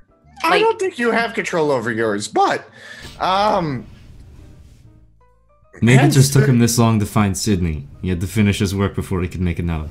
Doesn't make sense. It's not consistent. He has to fulfill his urge. I just... Could it be possible that we just didn't find the bodies for 2 fucking years? No, that's... Maybe Sydney... I hate to say it. Maybe she was just more resilient than some others. For 2 years? I can't even think about that. Then we have to find out what happened to our daughter. Why is Phoebe involved in this? Maybe it's just the only way he was able to get me in the case. If it's a message to me. Maybe.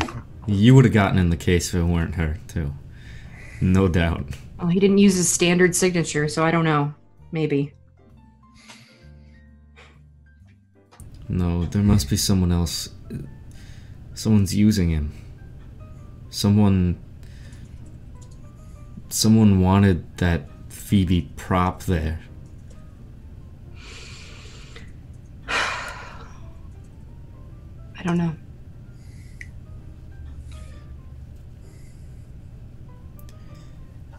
All right.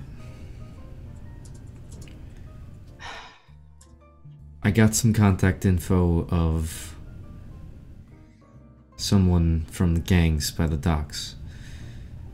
They didn't seem to know it. They weren't involved in anything that went on here tonight, but they might know something, and they might have some interest in what's happening on their turf. Then yes, let's go talk to them, like right now.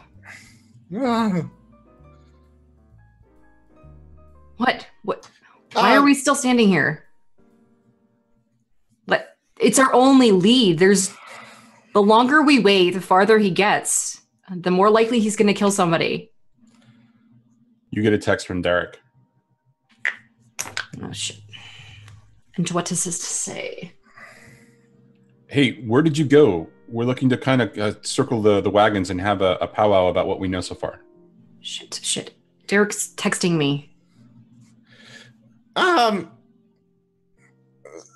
Tell him you had to wash your hair. What? What? I don't know. Tell him the truth. You found the head of Sydney in a freezer and got too scared. That's not the truth, is it? Ain't You it? guys were down there with me. They're going to find evidence of you guys down there. We covered our tracks. Okay, I guess. I don't like the way that Johnny's laughing at that. Did you change the game? You did not change the game, did you? No. I mean, it she was messages prefaced Derek. that we were trying to do that first. She texts Derek and she writes check the freezers in the bottom level. I couldn't stay.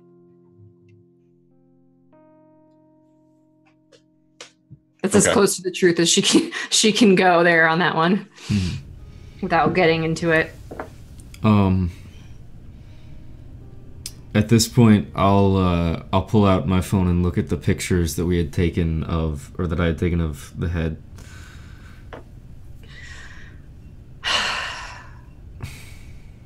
So are you investigating? Yeah, I think so. Okay. So since this is kind of a limited...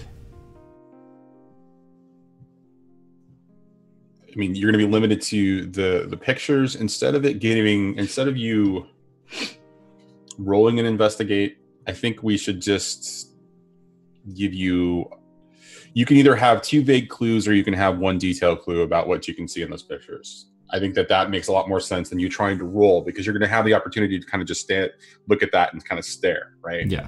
Be able to kind of, assess what's in the pictures. So do you want 2 vague clues or do you want 1 detailed clue?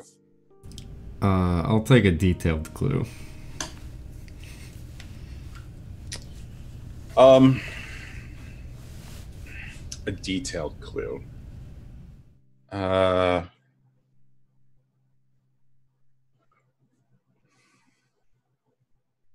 There's no frost damage on the hair. And the eyelashes, they're not brittle. Like you can see that it almost looked like the head was placed there very recently before you took the picture. Okay. So maybe that body was still Phoebe's. That's true. We don't know. We don't know if it was Phoebe or not. Shit. Okay. I feel like I need to go to the police station. Or we need to follow up and see. I need to do something. I can't just stand here to you. Text response from Derek. What do you mean the freezers? The freezers in the basement. We were just we're still working the scene up here. Is there something else you know? Text him back. I was just kind of wandering around trying to get a feel for the area, and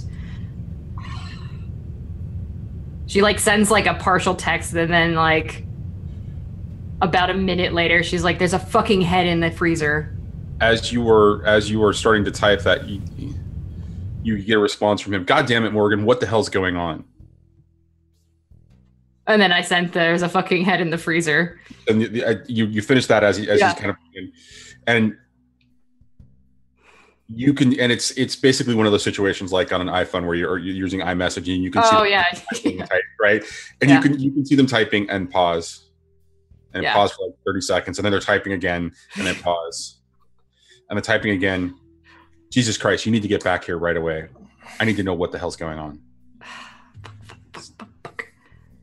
She just writes, fine, I'm on my way. OMW. She abbreviates.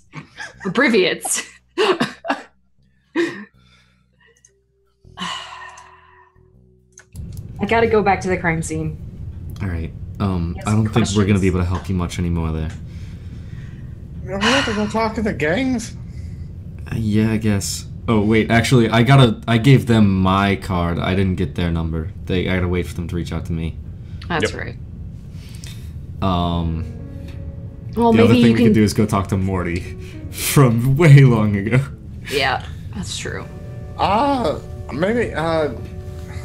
What gangs do I remember from my nightly excursion?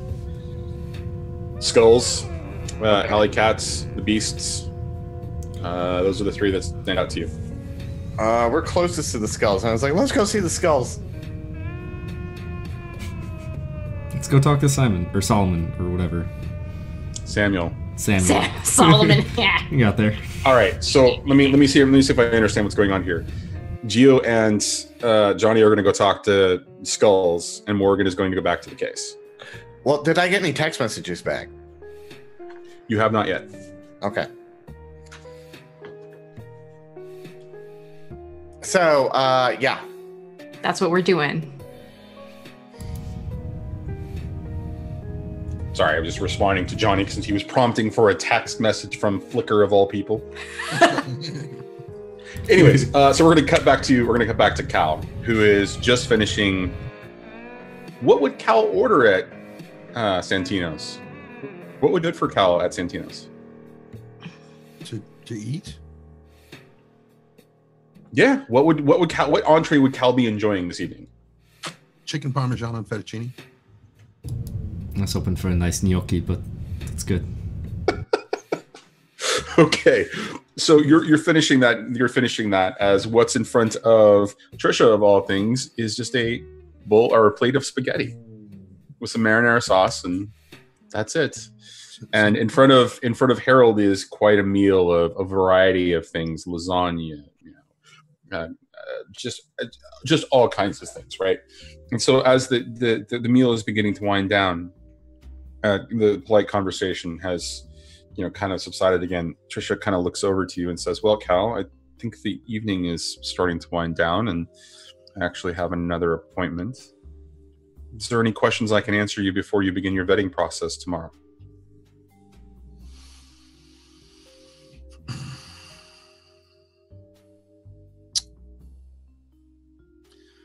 Nothing immediately pressing. But there will be.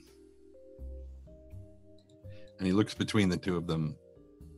Something. As we move forward. Again, Cal, We want to announce Monday morning if you're going to join us. We need to announce.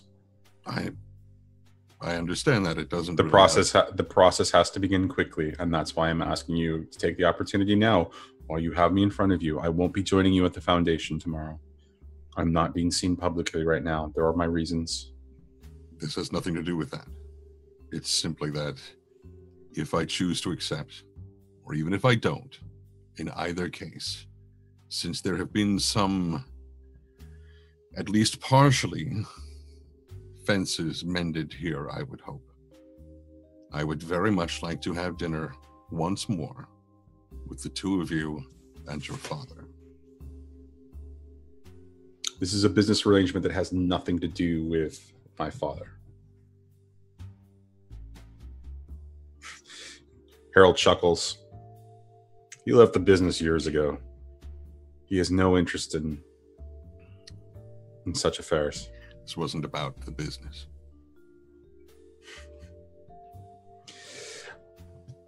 You're But never talking mind. about... But never mind, fine.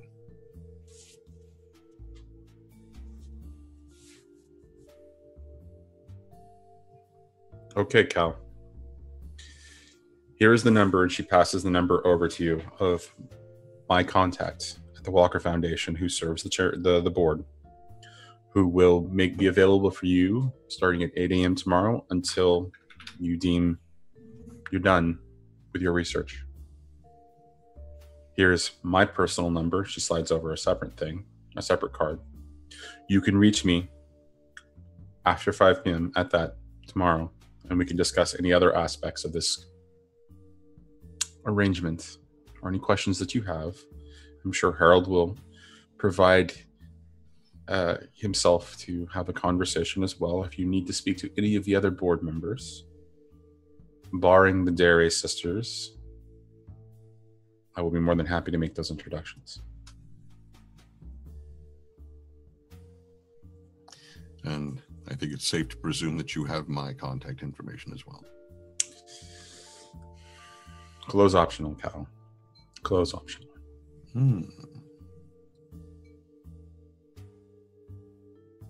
So noted. Harold looks at that last little line from Trish. She's like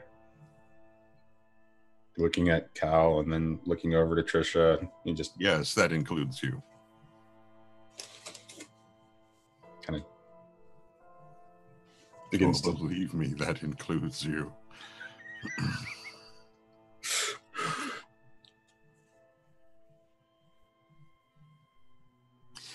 Very well.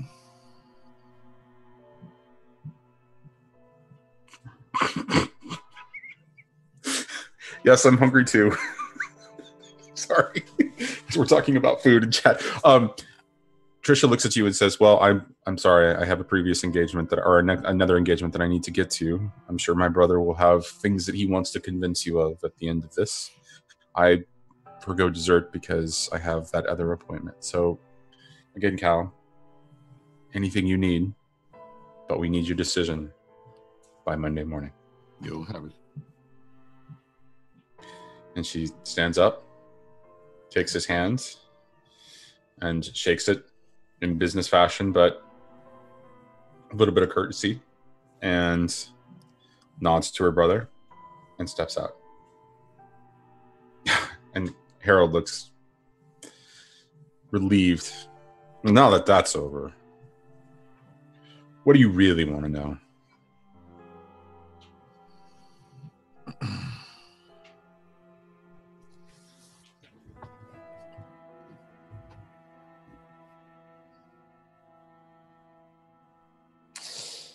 Are your interests in the resources of the Walker Foundation and hers so very different?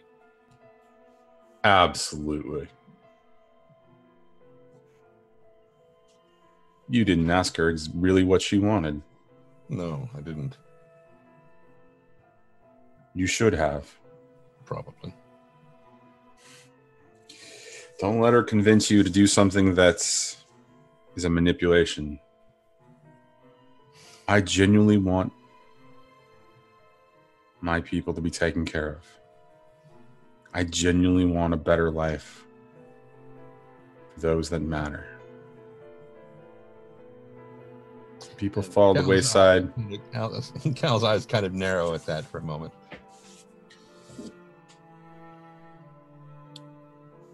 Which Not everybody is deserving. I'm sorry, what? I said which implies that there are those that don't. Absolutely. Not everyone has earned the right to be taken care of.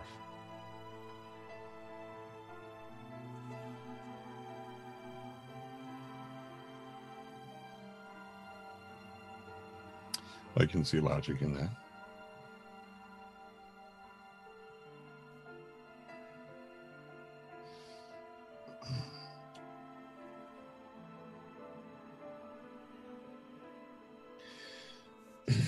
So the two of you being so intransigent when dealing with one another, that implies to me that you do know what she wants. I do.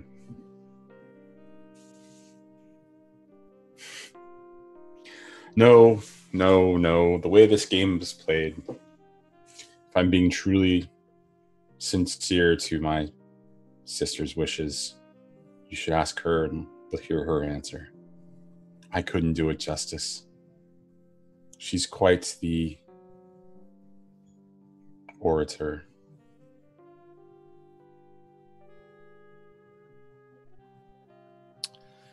All right.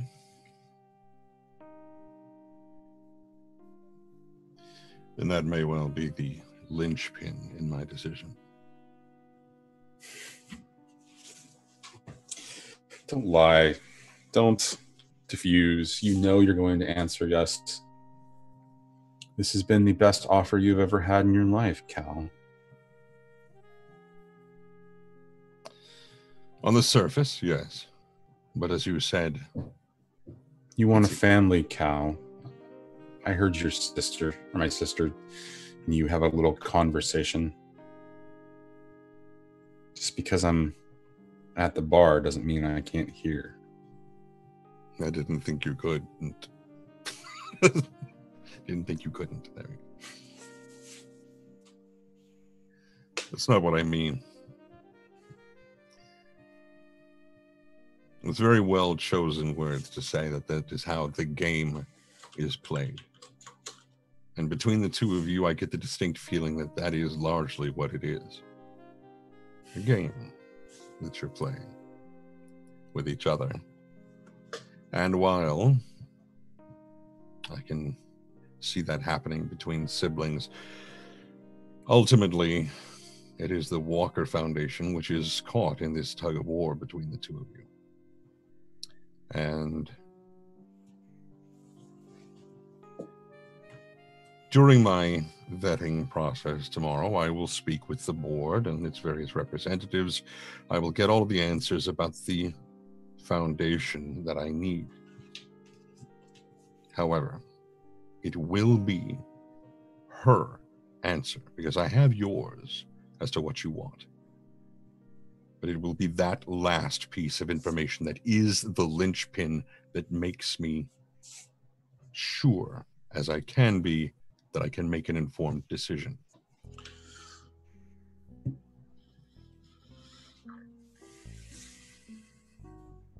Don't delude yourself, Cal.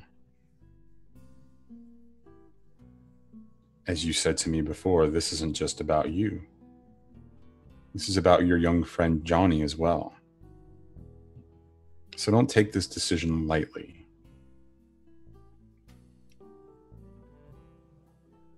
Otherwise, I might have to make other arrangements for him. Oh, I see.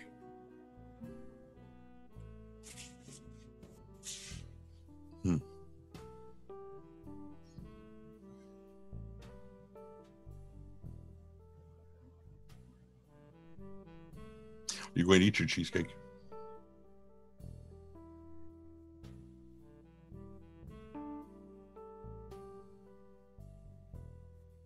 More of a tiramisu kind of man myself, but sure. He slides over the cheesecake. And Cal takes just a small bit off the tip. And spends an inordinate amount of time licking it off the spoon with a tongue that could easily wrap all the way around the spoon and down the handle of it, and then just pulls it back.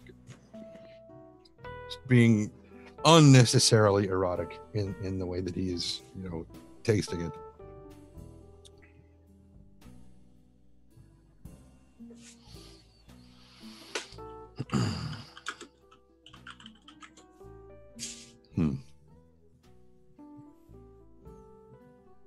I don't remember. Where is the Walker Foundation based?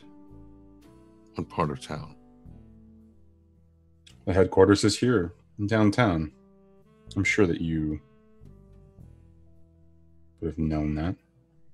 They have outreach offices in every district where they serve the needs of those who they deem worth their time. Doesn't necessarily serve everybody that deserves it, but well, I can appreciate that. Those who are in dire straits because they have no choice, much more deserving than those who are looking for a handout because they don't want to bother striving for something better. I agree with that.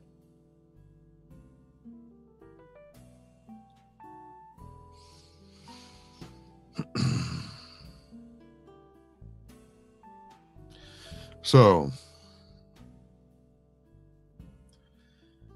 you laugh and you say that this is the best offer that I've had laid before me in a while. Honest opinion. Do you think I should take it? it's a bold move by my sister. Clearly, I was outwitted because she, of course, is the choice that I would have. Fair bit of control in that situation. It would definitely serve my interests to get her more directly involved. Might even get my father back into the fold.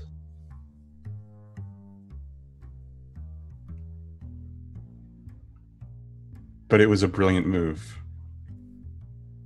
My father would sometimes say that maybe she was the one who should have taken over as CEO. But I was the one who made the bold strokes, who stepped forward and took it.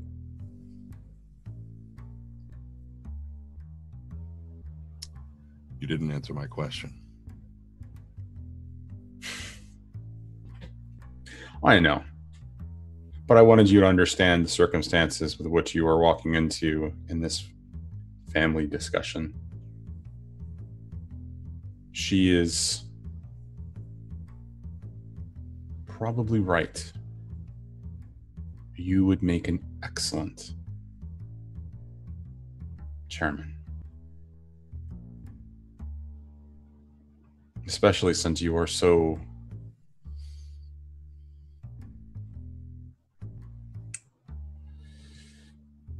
easy to work with. And the corners just drift up into a smile of just wanting so badly to say something coy and just not. So he just purses his lips and nods a little bit.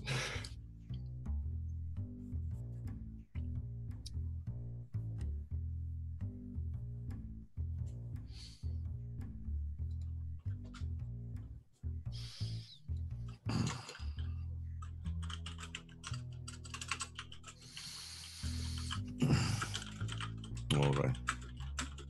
And what time is it at this point? Probably closer to 9 at this point.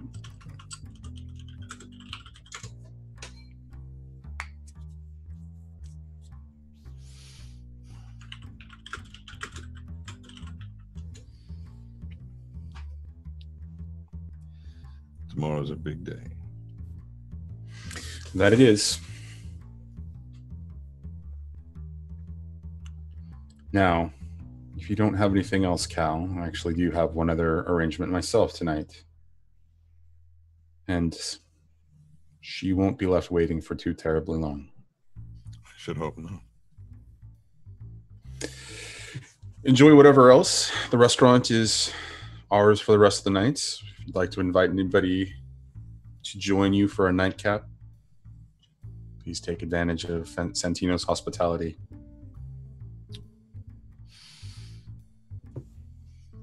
All right.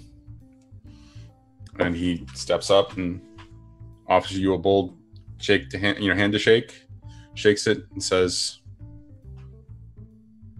"You have my contact information. Unlike my sister, I do not put limits on my time. You have any questions? Call me anytime. But she is right. We need a bold answer by Monday morning. Make the right one, Cal." And he steps away.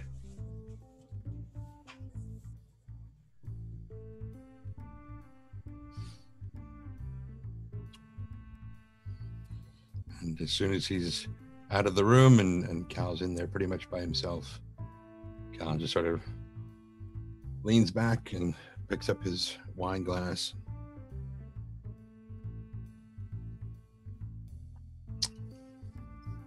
Oh my God. Shit.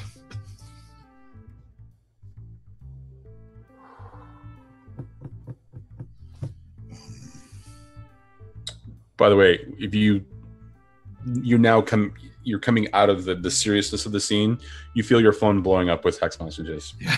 Oh, I knew they were all coming. I felt every one of them, and I was like, I am busy. I am not answering these things. So finally, he pulls them out. He doesn't even read what they are. He just immediately texts Gio, "Where are you?" Warehouse, this address, docks. Mal's place. He's not here.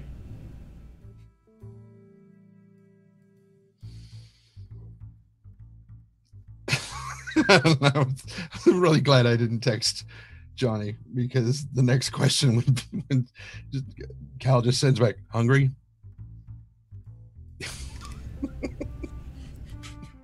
And I know what Johnny would say.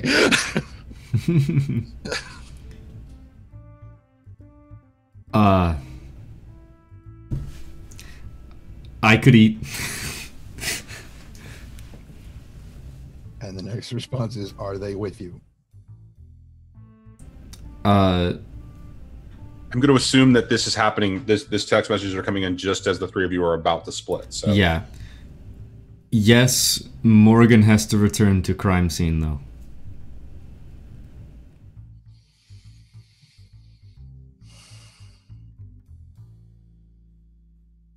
Does he actually know that there was a crime scene to begin with? Nope. That's why I'm like, Oh, what? oh, Yeah. no. It's like, is it Morrigan's Yeah. crime No, scene? I did. Yeah, that was, like the criminal always returns to the scene of the crime. just like you were talking about before. Not her crime scene. Quick follow. You get the little triple dots, and then triple dots, and then there's nothing in the triple dots.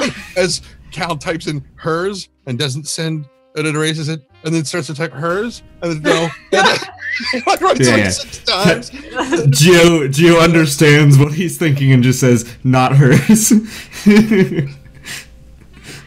And Gio just sends a stupid little emoji of, Yeah, okay. good. And he's like, okay. And he just types in, "Come to Santino's." Okay. Johnny, we're gonna go get dinner with Cal. We can maybe meet up with the gang members after. You're muted. Johnny is muted. Yes, Johnny's muted. Character Johnny is Yeah. muted. Sorry. Wait. I had to talk to Cal. Well, this is a good chance. Well, let's go. Okay. I need to go to the Also- crime scene. Someone Yeah. might text us with the location that we have to meet him at. What? Santino's. You would know where Santino's. You've all been there. It's the place we broke it. It's the crow place. Yeah, I was gonna say you can start with a broom there. You know where it is. Yeah. I would go that way. But, Yeah. We'll tell him what happened, I guess. Well, we'll see what he wants first. Sure. Just have fun with that, and yep. I don't even know what to say at this point, so I'm just gonna go deal with, Yeah. that. The wrath of God. Ha! Ha! And Cal tells the kitchen that they had better get the never-ending pasta bowls ready because somebody's The coming free in. breadsticks and Oh yeah. God damn it, guys! I'm so hungry. What's wrong with you? Bitches. there's chicken in the fridge. Go get some. No, I can't eat the chicken. I'm about to go to a crime scene. There's about to be some crazy shit. Like, I can't put a chicken Showing up with chicken on leg in my mouth. I was gonna say that's why you're not a coroner. You don't just sit there with like, KFC while you're cutting into somebody. You know? Yeah. Oops, left that in there. Well, they're dead. They don't mind. He's dead. He won't notice. Is that them or is that chicken? Tastes So it seems like the docks are probably a little bit close, or sort of the warehouse and where the crime scene is a little bit closer than where Gio and Johnny have to go in downtown. So the three of you split, and we're gonna follow Morrigan along as she arrives back at the crime scene. Yep. And as you do, you can see that it's gotten even more chaotic. Like there's more vehicles and there's more officers as the investigation appears to be spreading out. Yeah. And as you kind of step inside, they are downstairs now, and the staging area has now taken on more, or it's taken on more than just, okay, this is like a staging area for stuff carrying up to the second level. It's now a full-on crime scene investigation taking over the entire warehouse. Yeah. And you see Derek sort of like, communicating with a couple of other, CSI investigators and, a photographer, and they've got some things, kind of laid out. And as you walk up to the table, it's essentially a series of images that are the crime scene itself, in pictures, and then what was taken downstairs. Yeah. Yeah, I walk up. Derek will notice that Morgan is quite disheveled at this point. She had been crying and doesn't remember really, so her makeup's all fucked up. Yep. Oh, God damn it. Why you gotta do that stuff in Zoom chat, man? Look, don't be a Greg. Don't be a Greg. Don't derail the game. You know what? This is, you guys don't have to react to it. It's just people who are out of the scene. We're all having a conversation. Right. I'm not going to react to it, even though that's where we communicate for like back channel stuff. Okay, fine, whatever. Okay. Anyway, yep.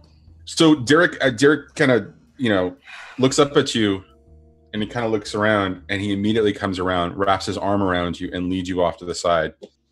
And he, he takes you enough out of earshot of everybody else. Mm-hmm. And he pulls his arm back around, and he kind of just puts his hands gently on your shoulders and kind of turns you away from everyone and kind of looks down at you. Mm.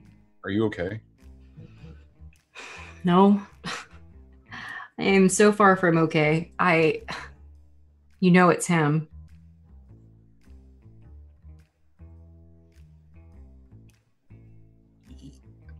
I know the evidence and everything else, but it's him. He's been gone for a couple of years. I know. I mean, they've been talking about it like it's a cold case for the last year because no new evidence has come up. Why would he surface now? And why would we find evidence that it's BB Derek? He's not a copycat. A copycat wouldn't go after Sydney. He wouldn't. The amount of effort that he would have had to have gone through to find her is only he would do this. I don't have all the details yet, but I will tell you this. That body up there, that's not Phoebe. We just found evidence. It's not Sydney's, Preliminary, is it? preliminary reports seem to indicate that this particular body has been dead for a couple of years. Fingerprints, DNA hasn't come back yet. We're running it right now, but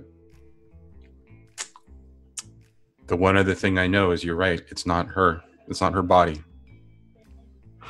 We took a picture of the cauterized neck, compared it against Sydney's head. The neck doesn't match. The sizing is slightly off. So, 2 more dead people. Because he's out there. Or it's another person and they magically happen to leave the bodies in the same place, even though it's 2 different killers, because that makes perfect sense. Oh, this city sucks.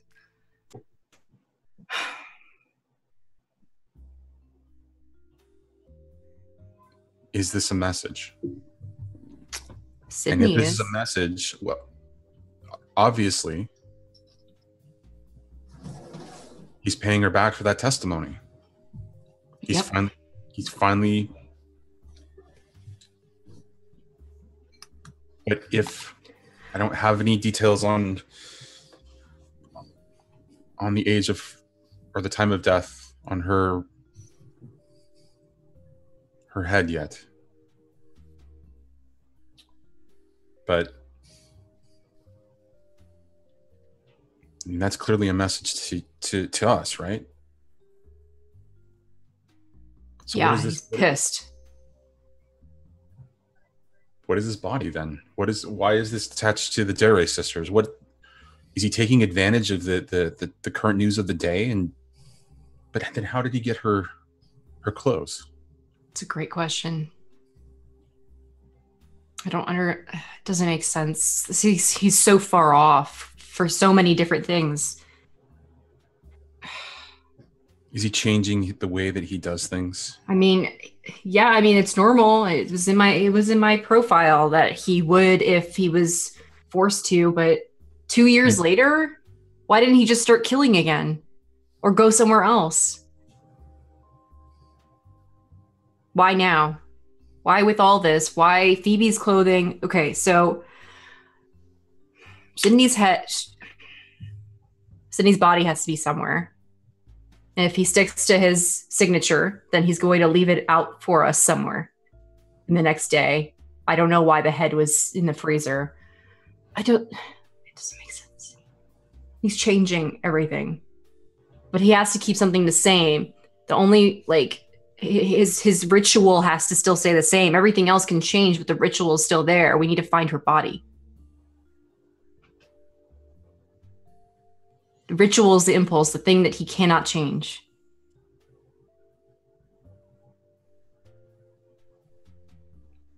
Where do you suggest we begin? Find out how Sydney's connected to Phoebe.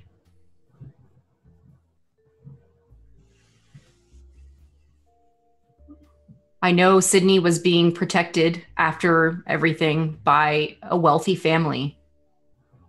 So maybe we start there. You think it was the Dere sisters? Who else has that much money and access on Olympus? I can think of a fair list. I mean, we were at a party for one when Phoebe went missing, right? Yeah, but what other ties do we have? Well, I know the Bjorns live up there. Yeah, them again. All right. We need to question. You need to question everybody. We can't overlook anybody anymore. It can be anybody at this point that's helping with this. I don't understand what he's been doing for 2 years.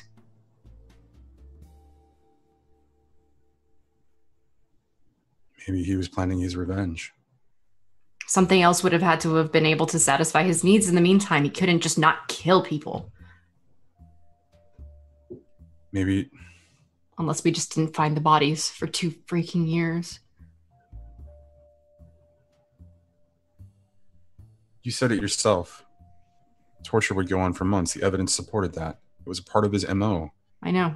Maybe that's... What if that's the body for 2 years? 2 years with... Oh, God. If that body is 2 years old, we have to find out. All right. They're... Given the evidence with the head, they're still questioning. But a couple of people already know that it is actually Sydney. There's some back channel conversations going among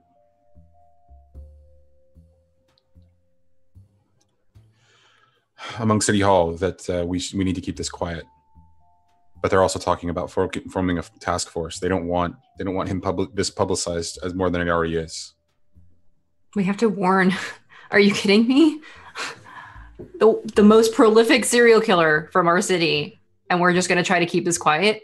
Oh, come on, Morgan. You know that they live off of the limelight. They love seeing their name in the papers. I know that they do, but when we kept it hush last time, what happened? 16 women? Really, Derek? 16. It could have been worse. Sure, and now it is.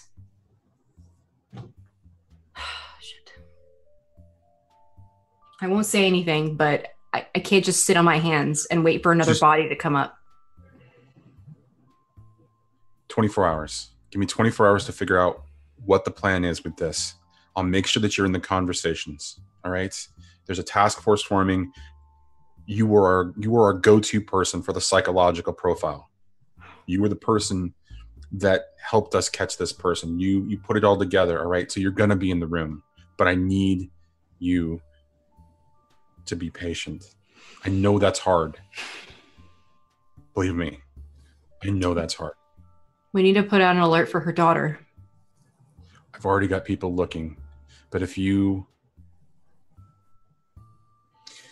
theory is correct that she was being hidden by the Dare sisters or by somebody else on Olympus, one of those families, I can only go so far. I'm going to have to pull some favors, and maybe I can get somebody to give some information. But they've got some nice lawyers, and they've got some nice, high security fences, and we can't just go busting in with a warrant. I go downtown and try to get a judge to give me a warrant. They're going to ask me proper procedure, and give me a hard time, especially if the lawyers of these individuals kind of figure this out. They protect their own. Then let me go. I'll just go as a concerned citizen. As a friend, concerned friend. Sydney was my friend. After all was said and done. Your name was high profile in that case, especially after she testified and you gave your excerpt testimony too. You know your name is associated with hers. If it ever comes out that it's her. Meanwhile, we don't know if her daughter is safe or being, tortured and killed by... I'm doing the best that I can, Morgan. Work with me. Don't get frustrated. Be patient. If you can make some calls, you've got some well-known clients that frequent your office. Why don't you start asking them? I mean, I don't know what else to do here, Morgan. I've got 2 dead bodies here. I've got 3 women missing that I'm supposed to be collaborating with Devereaux, and she's not even fucking here yet. I don't know what her problem is. What do you expect me to do? I can only do so much. Look, I'm sorry. I know this is hard for you. I'm having... brings up a lot of the past for me too. Yeah. I know. Promise you we will get through this and we will find this guy and we will finally find a way to make him pay. But the only way that can happen is if we do it right. We did it right last time. Clearly we didn't. something. Yeah, we didn't have him executed on site, is what. All right, listen, I'm going to go back to that table. Yep, I know. There's going to be a debriefing in a half hour. Do you have anything that you want to add, or do you want to be there for the debriefing? I don't know. I can be there to.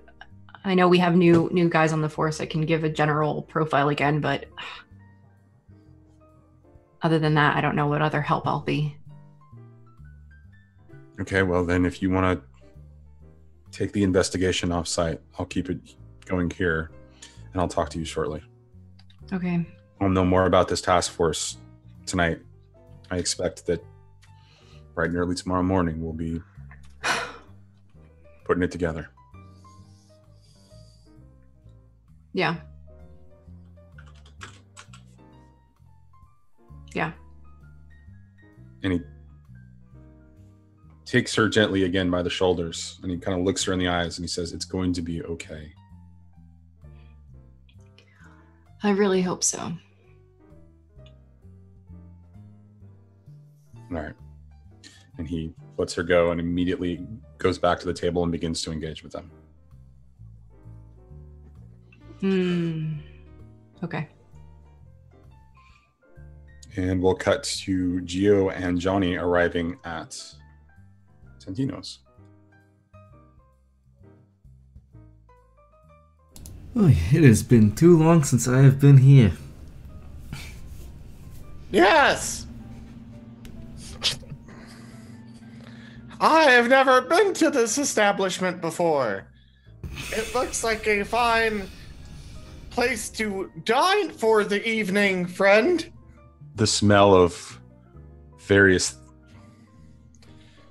Italian spicy sort of red sauce smells with pasta and breads all are just kind of wafting from the kitchen, and you hear Johnny's stomach.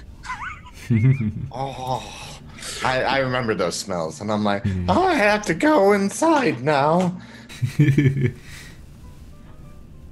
So how do they find Cal when they step inside? He's standing just outside of the separate room, watching for them. As soon as they show up, he kind of summons them. I would run up to Cal and be like, Cal, I need to mend our group for a moment. And he just points into the room. Oh, okay. Steps in, and there's, a serving of like some kind of pasta at one end of the table. There's what's left of a cheesecake in front of his spot, and there is an entire sheet of lasagna and an entire bowl of like a 1 gallon bowl of spaghetti with a marinara with delicious sausage in it and mushrooms and lots of fresh ground Parmesan cheese next to it. Johnny already has a full. He just taps the spot right there, and it's like, sit. Seriously, you keep describing food. I'm gonna leave. Go to the local Italian restaurant, get my order, and come back. Gio's just gonna grab a slice of bread and spread some butter on it, essentially. That doesn't mean that you have to start describing food now. Yeah. Did you say essentially or centrally? Essentially.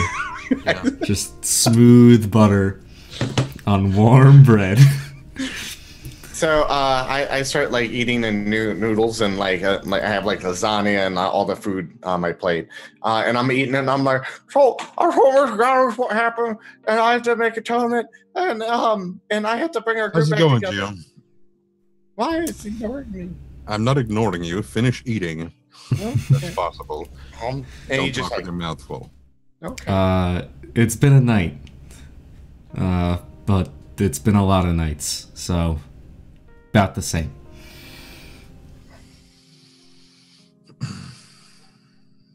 Phoebe might be dead. Still not clear on that. I guess that's not news. If she's not dead, then someone tried really hard to make it look like she was. Dead body, emphasis on body, no head. found in the docks wearing her clothes, and a head that wasn't hers elsewhere.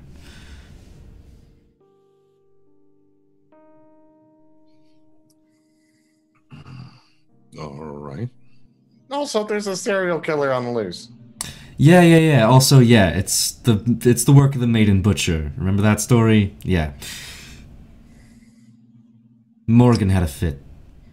Also, her fingerprints changed. Don't know what that's about. Oh, she could transform into people.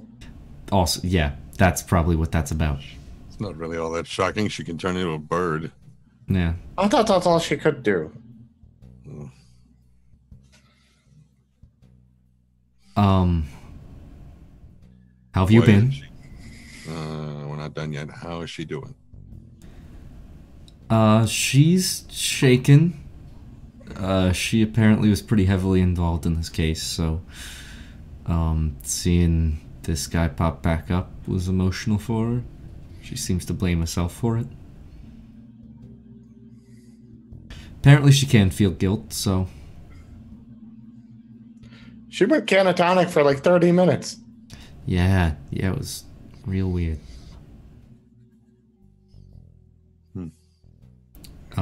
But she's back with the police now. Talking with Derek, I guess.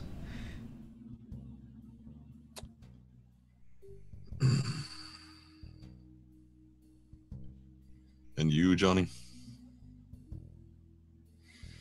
Well, I told Mr. Gallows what I did, and so I have to make atonement, and I have to heal the group.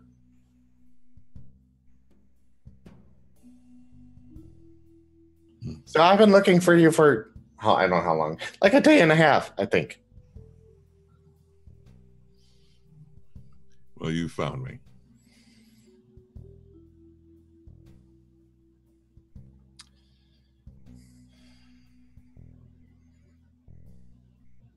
You were right and I was wrong. I shouldn't have broken into the place.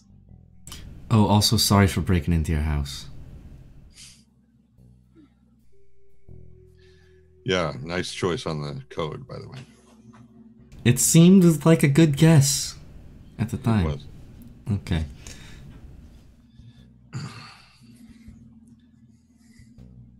Some point in the future, tell you what it is, but Fair enough. what are you saying, Johnny?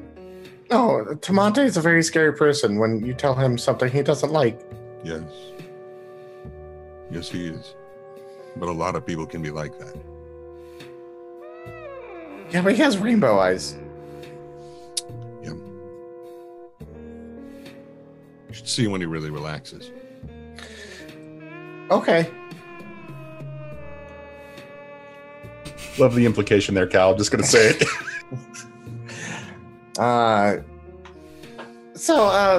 Yeah, I mean, that's all that's really happened. Apparently, Harold's up to something. We don't know what yet.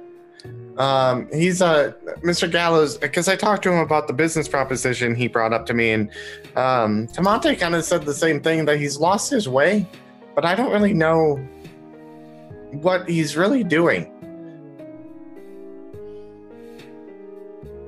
But I don't know if that hasn't tied into everything with the sisters. Also with the serial killer, there just seems to be a lot, and it's, I don't know. I don't know where to begin. It is a many-faceted jewel made of shit. Yeah. I'll agree with that.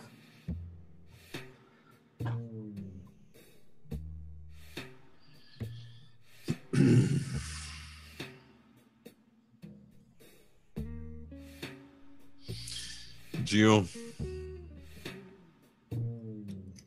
what do I need to drink? Whew.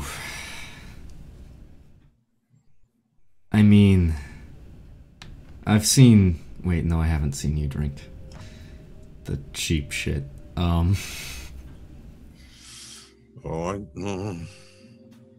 It's got to be a really special occasion for me to do that to myself.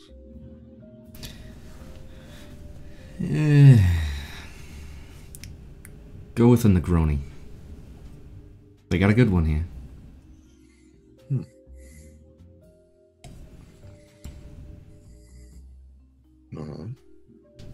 So Cal goes and orders a carafe.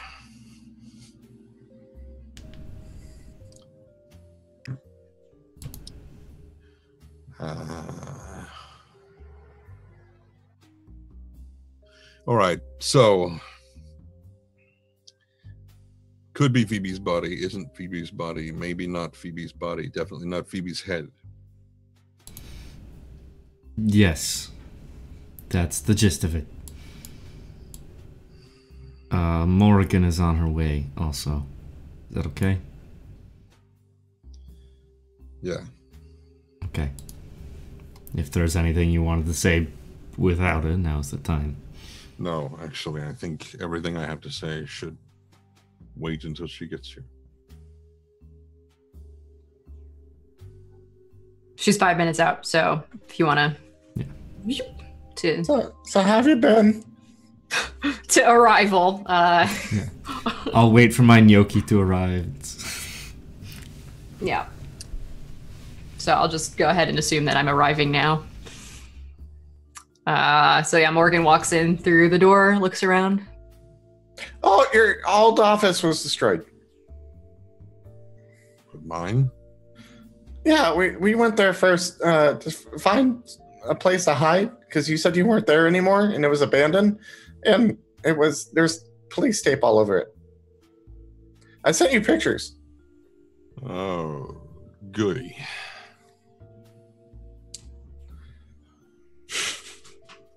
Well, it's just Morgan Someone finds found the the group. murder board. Kind of walks into the room. Cal will also notice her disheveled state.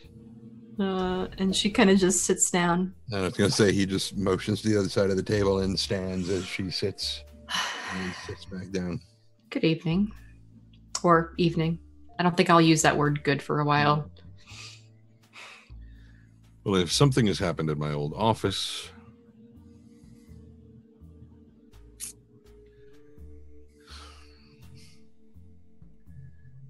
oh boy, depending on what Chauvin does over that, they may be coming. I may look forward to hearing from the police again.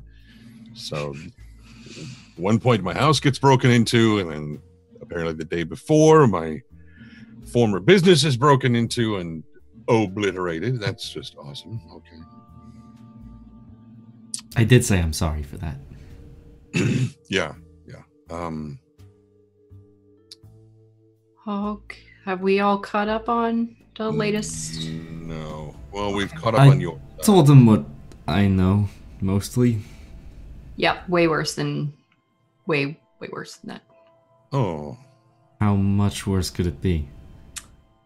Well, the body that we thought was Phoebe, who was wearing Phoebe's clothing originally, is probably not Phoebe. In fact, has probably been dead for quite some time, as in like probably 2 years. Who knows? Maybe she's probably been tortured for about that amount of time. Sounds about right. And the Sydney's body is nowhere to be found, so. I'm not hungry anymore. Yep. Give it a few minutes. So, I'm sorry, Sydney? Sydney White. The soul used to be survivor. The survivor, the witness, yes, who testified, yeah. Yeah, except for she didn't testify. I did as her. That's what you were talking about. Yeah. So yeah, now her daughter's missing. So that's great. Yeah. And I can't do anything about it because the mayor doesn't want a widespread panic about a serial killer who's, been on the loose for 2.5 years. No big deal.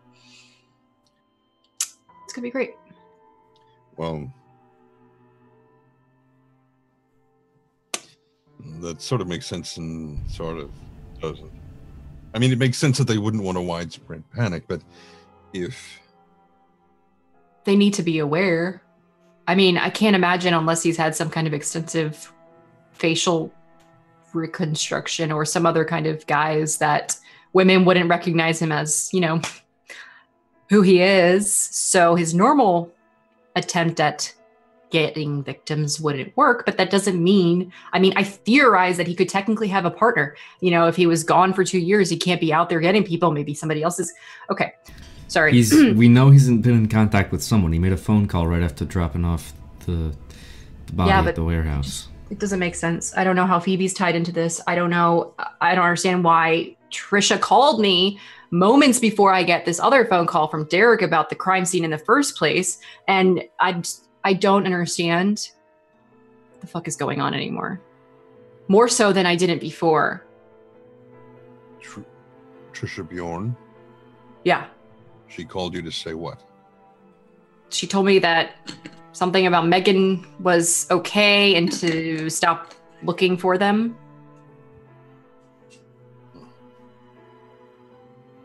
I was kind of drunk at the time, so... Yeah. It's been a long night.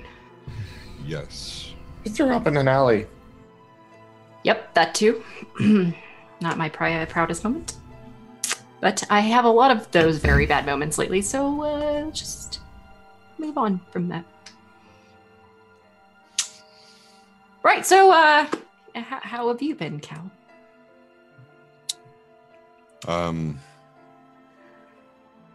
Well, I just finished a meeting with Harold and Patricia Bjorn here at this table. Wait, what? What? Oh, wait, could we get some napkins over here? Sorry. Okay, that makes total sense, because Cal's about to explain that.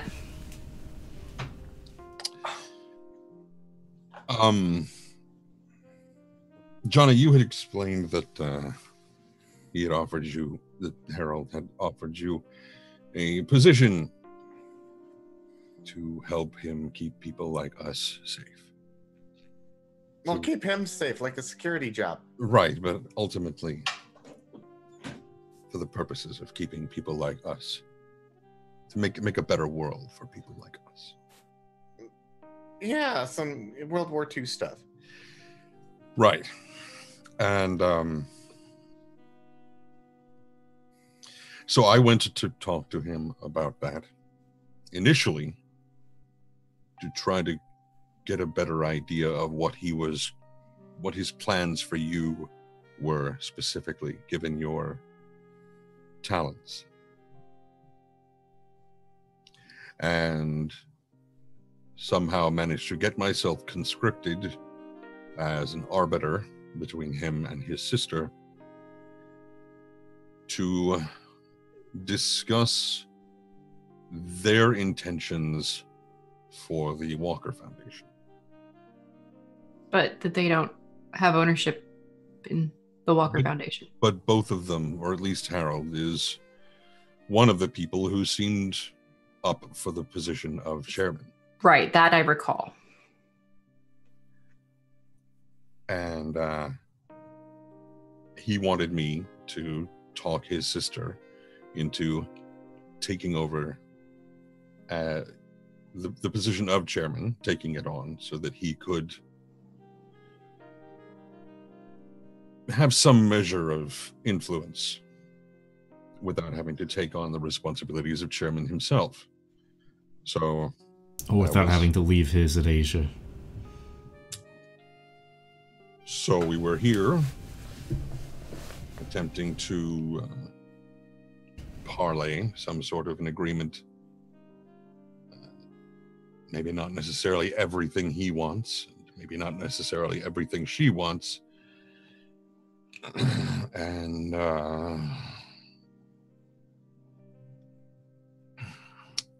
it seems to have been settled that they want me to be the chairman. Oh, okay. So I'm sorry? Yeah. Congratulations. That's not a... Well, I haven't made a decision yet. I'm supposed to go and meet with the board tomorrow and talk to all of them about everything. And then in just under probably 45 hours, get an answer to that. one or the other.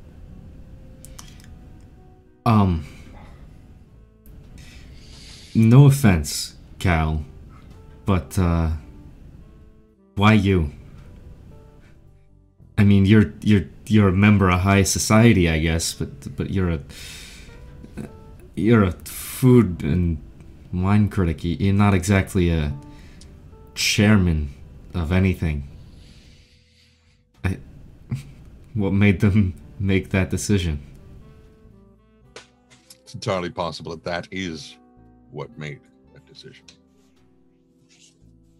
Well, if they're trying to get more people with abilities into, critical roles, then perhaps that was not intended as a pun. It's not like However, they're streaming right now. Hey, don't tell people that. I don't actually know what their schedule is, but yeah. Well, they're streaming right now. Fantastic, great. Sorry, I suck. Yeah. But if then, I mean, it makes sense that Harold wants people that he thinks he can control. Which I think the discourse over the period of dinner, if there's one thing that I fairly well communicated to them, is that I will listen to both of their opinions, but that controlling me is not something that they're going to be able to do.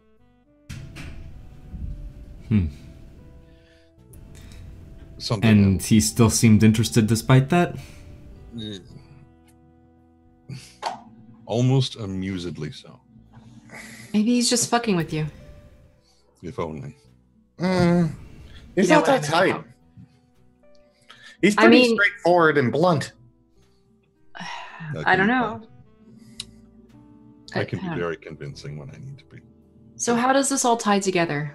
I don't know, but So, wait a minute, wait. Did Trisha say anything about the sisters? That's exactly what I was just about to say. Oh, okay, sorry. It's okay. One of the things which I said was one of my contingencies was that I asked her, because she mentioned that Megan is safe. Okay. It's consistent at least. And I asked her to ask Megan if her sisters were safe, and to, if possible, get word back to me, because I'm very concerned, as we all are. She seemed to indicate that that may not be possible, but there was never really any definitive answer from Patricia at any point during the thing. There were many implications and inferences, but it's always a dance, apparently, with her trying to figure out what she actually means. What? Well, I don't know. Do you feel like she's being honest? About Megan, yes. I do believe that Megan is safe. Well, shit. But they're not all together. Yeah, then they're not all together. That doesn't make any sense. Oh my god. One of my questions was, or one of my borderline insistences was, that if I take on this role, that, I want to know whether or not the sisters can come back out of hiding if it's, and of course there was nothing committal from them on that. But so, okay, I mean, what are you gonna do? Like, what do you want to do? That was one of Patricia's questions to me. What do I want? And I told her the one thing that I want more than anything else, and have wanted more than anything else, is a family. And she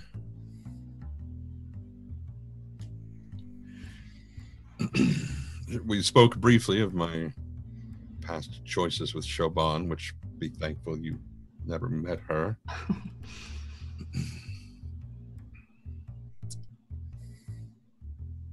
She seemed to indicate that I already have one. You do? Oh, okay. And then, yes, we're fucked up and we're broken and we've got a bunch of shit wrong with us, but that's part of family, which is... Yep, that's true. Most families. Part of why I called you guys here. And apparently, Johnny, it feeds directly into your missive from Oscar. What if Oscar and Trish are colluding? They're just working us over. God, this whole city is just completely wrecked. I can see why you guys were like shady about when we first introduced each other. Because we got secrets. Yeah. Well, everyone's got secrets, and their secrets got secrets, and their secrets have more secrets. Some people's secrets are much darker than others. Yeah. Yeah. And in a lot of ways, that sort of information is power. Of course, some people feel that all information is power. Right. Okay. So here's the thing. If and maybe I'm leaping here, I'm grasping at straws, as they say, but Sydney was being protected. Her and her daughter were being protected by somebody on Olympus. And there are a few individuals who fit the category, and maybe Trisha knows or was one of those people. If she's protecting Megan, she has the means to make other people disappear safely. But that stopped for whatever reason. And now Sydney's dead. And I don't know if her daughter remained safe or not. I don't know. But I'm going to start pulling apart people's lives if I cannot find her daughter. And I try to say that as calmly as I can without losing my shit right now. So the presumption was that it was Phoebe's body. Because her clothing was found directly next to the body parts that were left behind. The head was found in a separate location, and it does not appear to be of the same body. Did you see the clothes? Yeah. Were they the same clothes that she was wearing at the gala? Was there a piece Precisely. torn out? Oh. We didn't check for that. I don't know if there was a torn piece. I Do can you find have out from pictures? Eric. No, it was a torn piece from one of the Skull's jackets, Yeah, wasn't it? that's right. Yeah. Right. Okay, so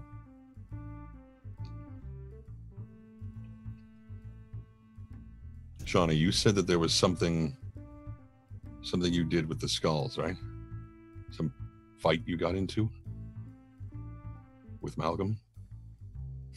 Oh, no. Malcolm and his friends beat up Manny. But the Skulls kind of know who I am, though. Why? Well, okay, so the night that we had our huge argument, I kind of blindly ended up at the docks, and I don't know how I ended up there. And I ended up in an underground fighting ring, and I knocked a bunch of people out. Oh my god. And then I had a daydream, I guess, of a whirlpool slowing down. And it makes my head hurt when I think about it. And it makes me kind of angry at the same time. Normal family. This is normal. Totally normal. Johnny, are you kidding me right now? No. Okay, Johnny, what happened to you was more than likely whatever your power is taking control. Oh dear. It wasn't you. What? It was whatever it is, whoever it is that makes you as strong as you are. You're Leprechaun. I'm a leprechaun? No, Remember the not- leprechaun story? it was- I have a leprechaun. It's Cal a has metaphor. We're all leprechauns. Yep. In a way, yes. Okay, so I guess. Okay, it's fine. You know what? It's okay. It's okay. You got your aggression out in a slightly normalized fashion, and we're good. Everything is fine. You didn't. Well, all the gangs know me, and probably part of the underworld. Yep. Still not fine. Okay. Oh, before I forget, Gio. We don't have to worry about Julia Sable anymore. Oh. No, she's dead. Wait, what? Who's dead? Is this the woman that you were talking about from before? Yeah, the one who murdered Gerald Walker. Yeah. Well, how'd she die? Wait, whoa. Did the cops know that she's dead and that she was the one who...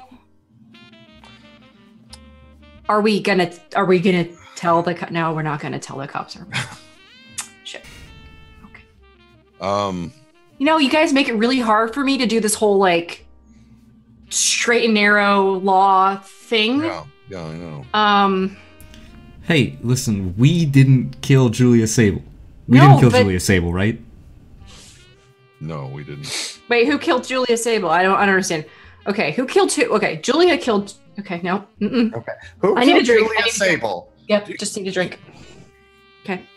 Julia Sable. Yep. Not too much. Is the woman who slaughtered Gerald Walker the day that Gio, Malcolm, and I met for the first time. And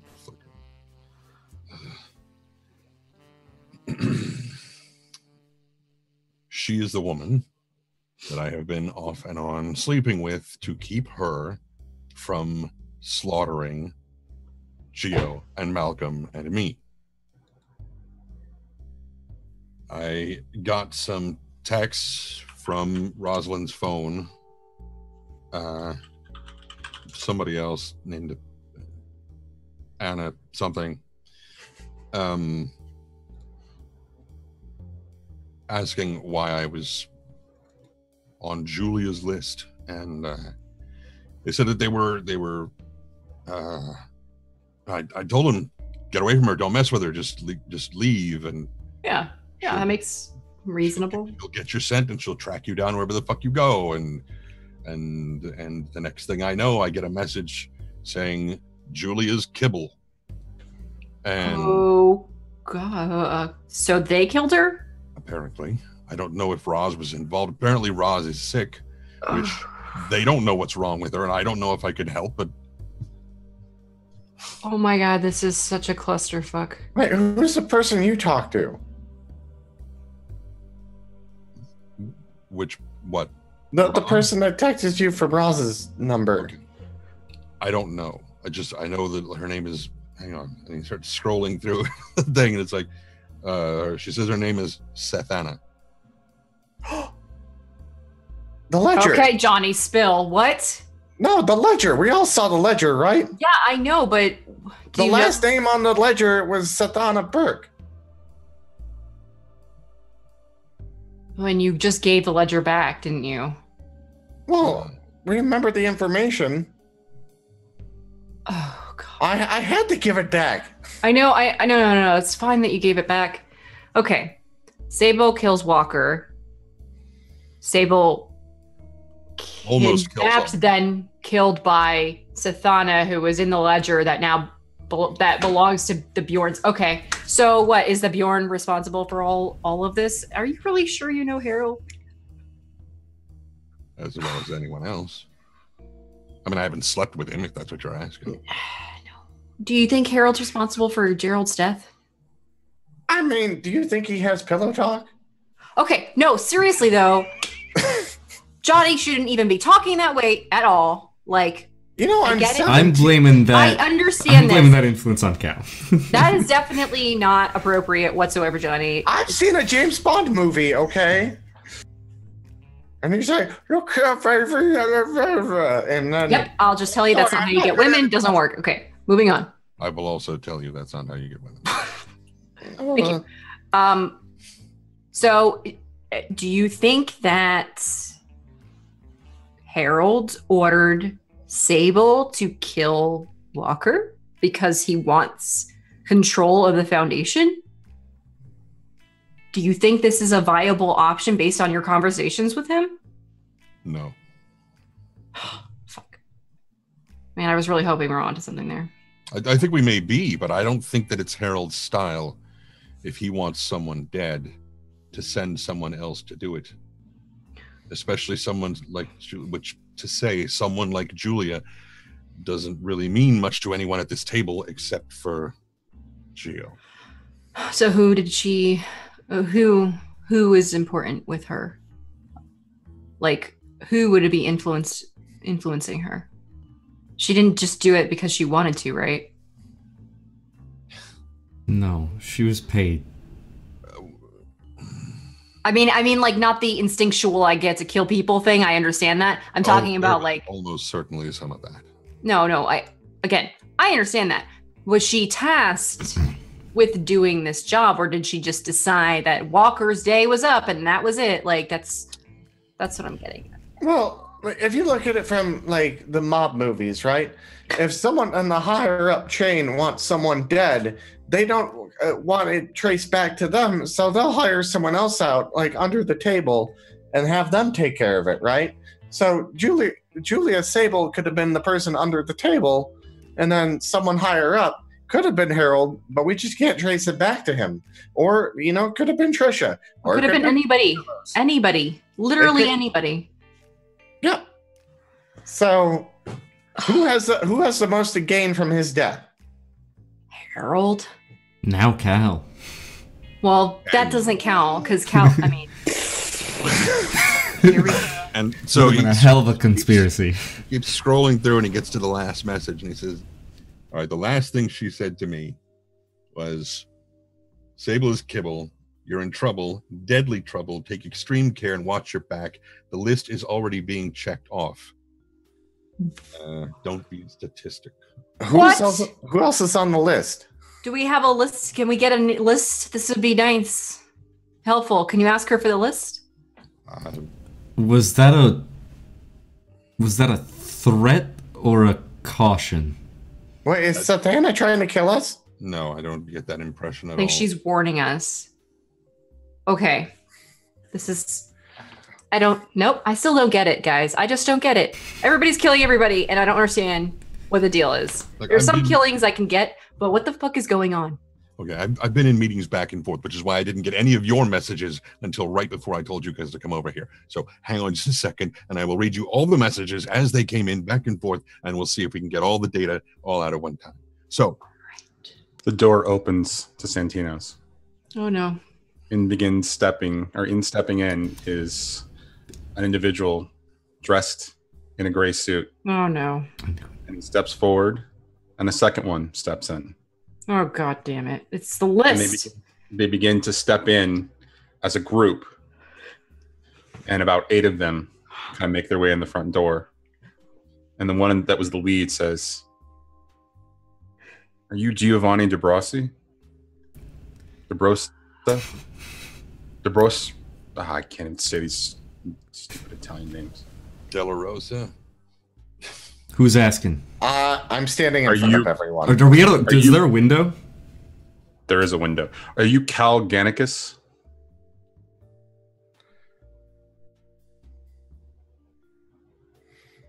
And I'll look over at Gio and I was like, I don't believe you answered his question.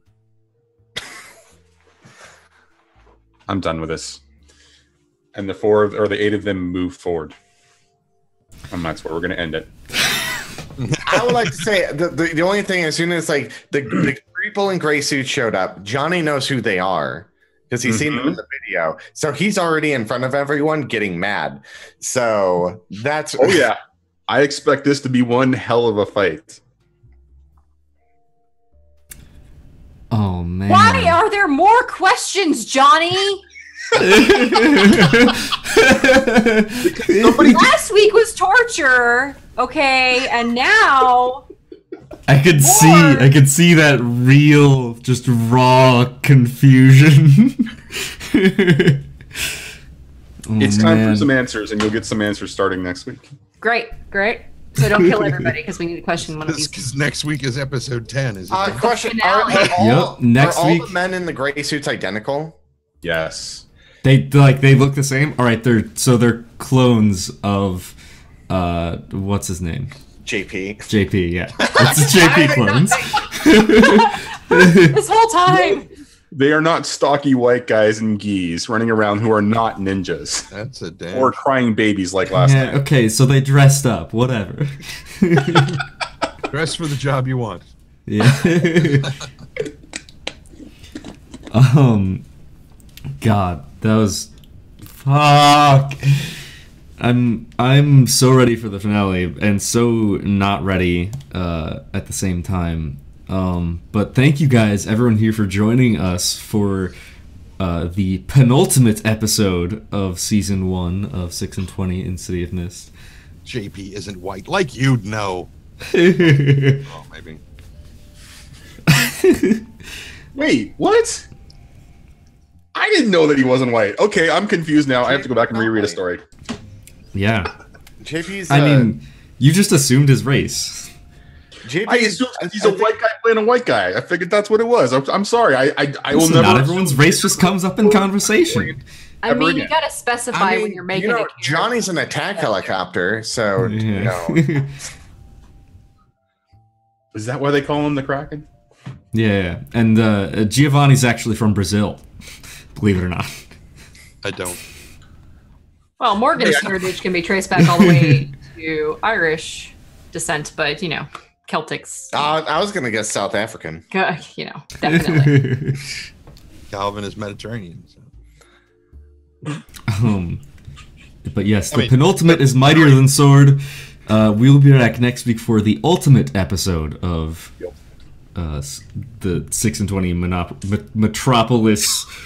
Monopolis. Monopolis. Yeah, Monopoly. We're gonna just play Monopoly. It'll be a really good time.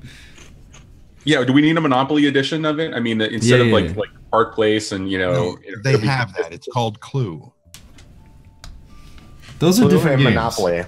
Okay, so we're just gonna play Clue on a Monopoly board, and we're Monopoly on a Clue board. We'll see. I'm okay with this.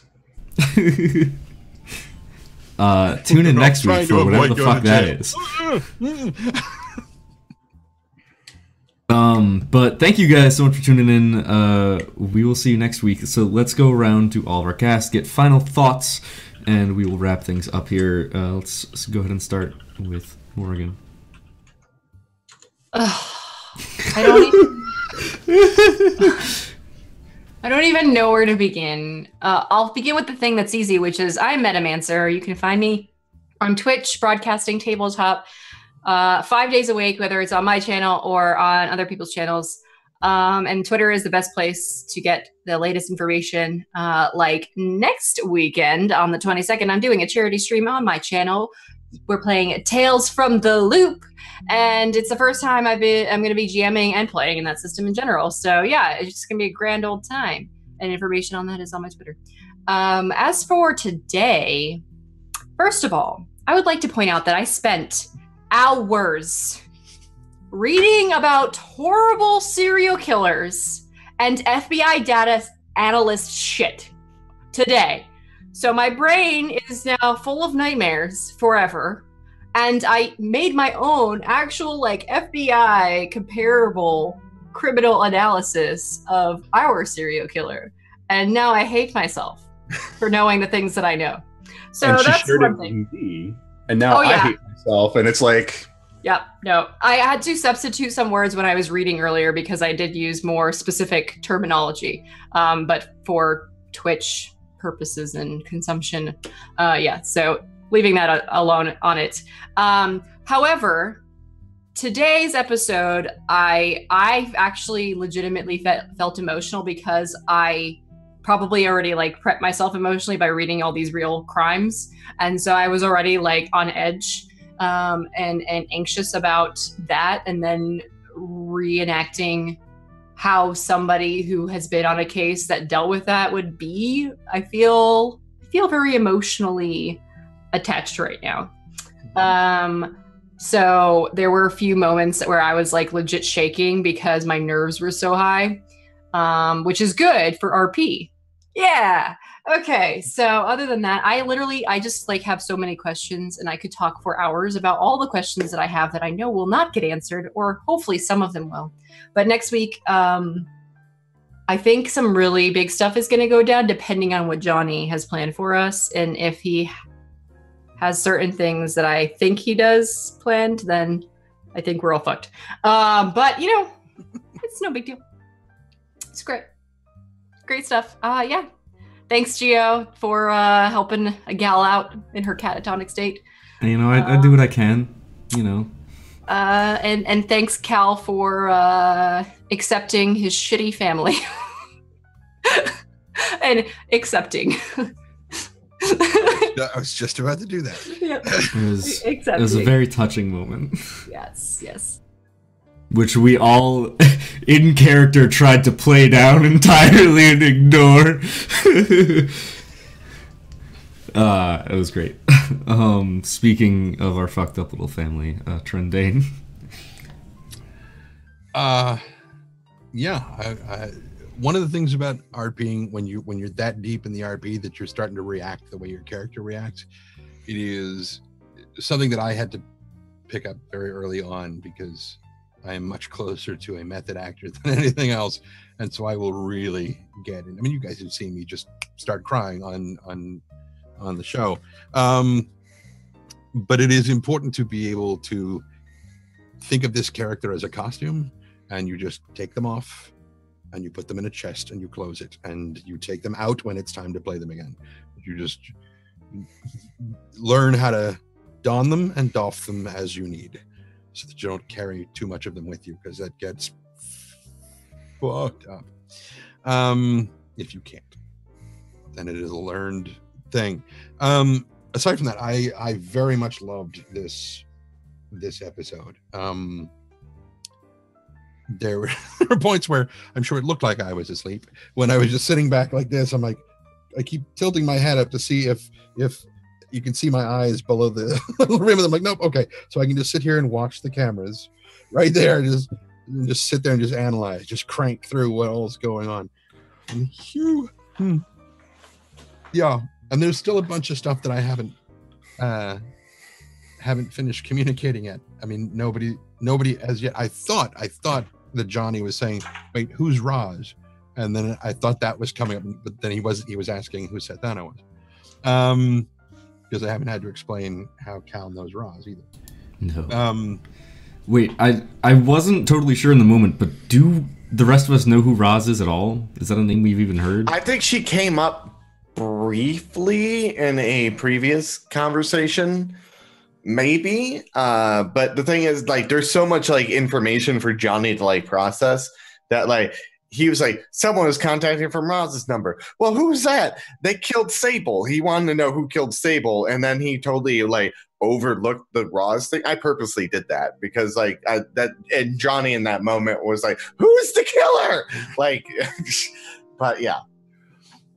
So all that, and as the Bjorns left, I was like, I need to get the rest of them in here, because I knew you guys were looking for a place to kind of hide out. I'm like, I need to get them in here. This is where they need to come. So I'm like, oh, okay, fine.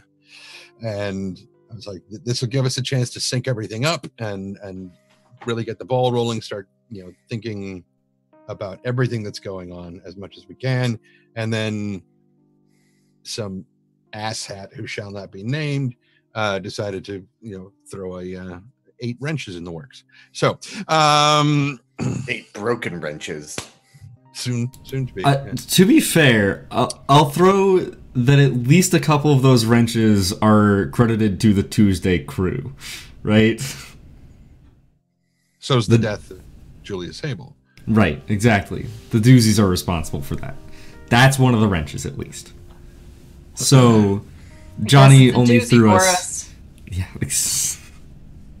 I'm muting myself again. Johnny only threw us 7 wrenches. Right.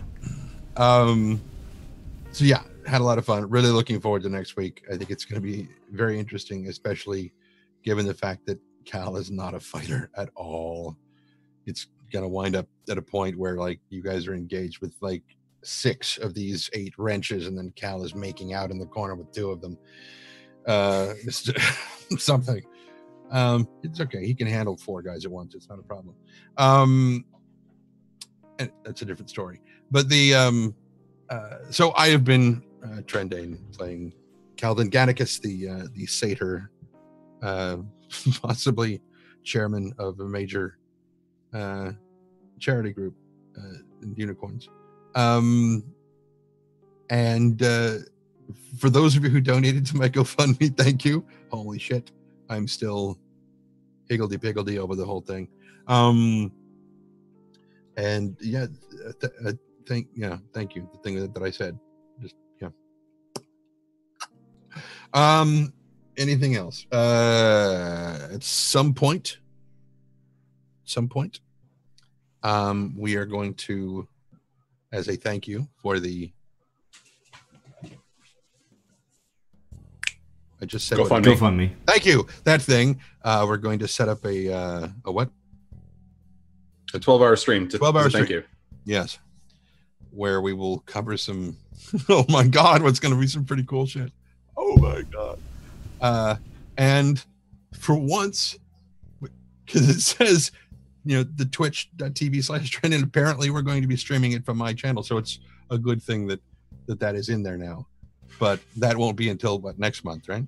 Yeah, we'll announce when we're actually gonna do it. We'll set a date, and then we'll start the big public push on that. So follow me on Twitter, and you'll find out everything that and yeah, and then eventually someday I'll stream the thing. I'll probably just start tweeting out my stream key so that everybody can have a go at the. No, probably not. McLoken? Where? Hello, I'm McLoken.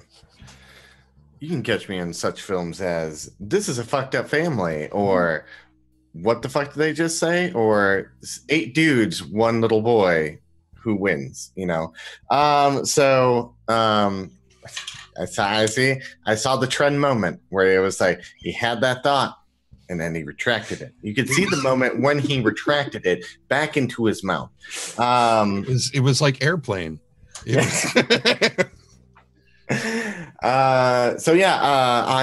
if you guys don't know already, I'm on this lovely show where I play Johnny, the junior high student who apparently is super good at fighting. Wait, junior high? Yeah. He's a junior. Junior in high school. He's junior. Those are different things. We've done this before. He does this every single time. Guys, you grew up in America. This shouldn't be hard. They already have. I am a high schooler that in his junior year. So junior high. No. No. If you are a 17-year-old guy in junior high, something is wrong. You guys don't know that Johnny has been eating paint chips this whole time. Oh my God. You guys, Thursdays you can catch me on this little show where I play Johnny. And tomorrow I will be on Metamancer channel playing in a Dark Heresy campaign where I play Archeo, the Arbiter for the Lord Emperor. And then Saturdays I record a fantastic show called Beyond the Mist. Next week, I don't know what we're going to do next weekend, but I have to see who we're having on the show still. So I'm getting that down. I've been busy with the secret things I've been doing. So, and then Sundays, I play Sergeant Buddy Fisher on a Call of Duty campaign that's on Metamancer channel. And he likes to talk a lot. And he gets himself in trouble, and he's afraid of cats. And then all the way into Wednesday, where I do my own D&D campaign, IDM Chosen, which is a Final Fantasy D&D mix-up that we do starting at 7 p.m. Central on my channel, twitch.tv/McLoken. You guys can follow me at McLoken on Twitter. And for tonight's show, I thought there was a lot of story that we found out. And then there was a lot of questions where I was like, what the fuck's going on? Your spit take. Yeah, my spit take was great because I was like, as soon as he said that, I was like, grab your water bottle, take a sip. and then do the spit take into the trash can you have next to you. So I was but I think it's cool that like we all realize that we are like the Roseanne family, the Barr family from the TV show, where we realize, you know what, we're fucked up, but you know, we're our own kind of fucked up. So, and then investigating the murder scene and like thinking out the Freon thing was just like me thinking out of the box. I was like, what do you need to run a freezer? Freon. Who filled this fucking Freon? Because after 10 years, you can't just turn that shit on and it's gonna work. So they had to do some sort of maintenance on it. And most modern places don't use Freon anymore. No, yeah, that's true. This is an older system, so that's why I was like kind of going the Freon route. But yeah, we haven't laid out all their clues in front of us because I wanted Cal to smell that plant and be like, what kind of plant is this? And then he can smell it and then be like, I'm gonna take this at home. No. See, I was wishing that I was there at the crime scene so that I could get any scent that might have been left over of the dude with the van, and then start looking at it. I was like, well, I'm not there, I can't say anything. Well, I have a few things from there that you can be like, oh, but now we get to see Johnny fucking beat up the 8 dudes because it's literally what I'm gonna have him do. He's in fight mode, so he's gonna run in there and protect everyone, unless Morrigan murders all of them. But I will say Morrigan is really upset right now and has nowhere to focus her anger until now. So yeah. I'm just gonna go out the window. I mean, I was waiting for as soon as he started mentioning with the okay, I'm done with this, and he started coming forward, I was just gonna immediately turn to Meta and go ahead. Just highlight on mine. I think this is a moment where yeah, like a lot of things are gonna happen. I don't know how many there are per se. I don't want to kill them just for the fact of what's described to me when I think in the earlier episodes on one of the other shows, Flicker said she killed one and then 2 came back, and I was like, so we'll see if this multiplies, where if we kill one, does 2 more show back? And then I'm blowing up the building while they're still inside of it, and I'll make sure they stay inside of it. And then yeah, so that was an awesome show. I loved it. I love the dynamic, and I love how things are folding out.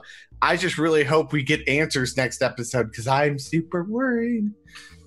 Because we're, as far as anything, I think we're the only ones working this case currently. As far as I've seen from the other shows, so we're not off in imagination land, or fighting cat women and beating them to kibble. Beating them to kibble? Are you kidding? He lacerated them or lacerated her in a sarcophagus. Just thorns are going to just like, ooh. So the question is when you kill a rift, what happens to the mythos? The mythos goes to someone else, correct? Part of that was actually answered on Tuesday's show. Okay. Seth had a conversation with Julia Sable after she was dead.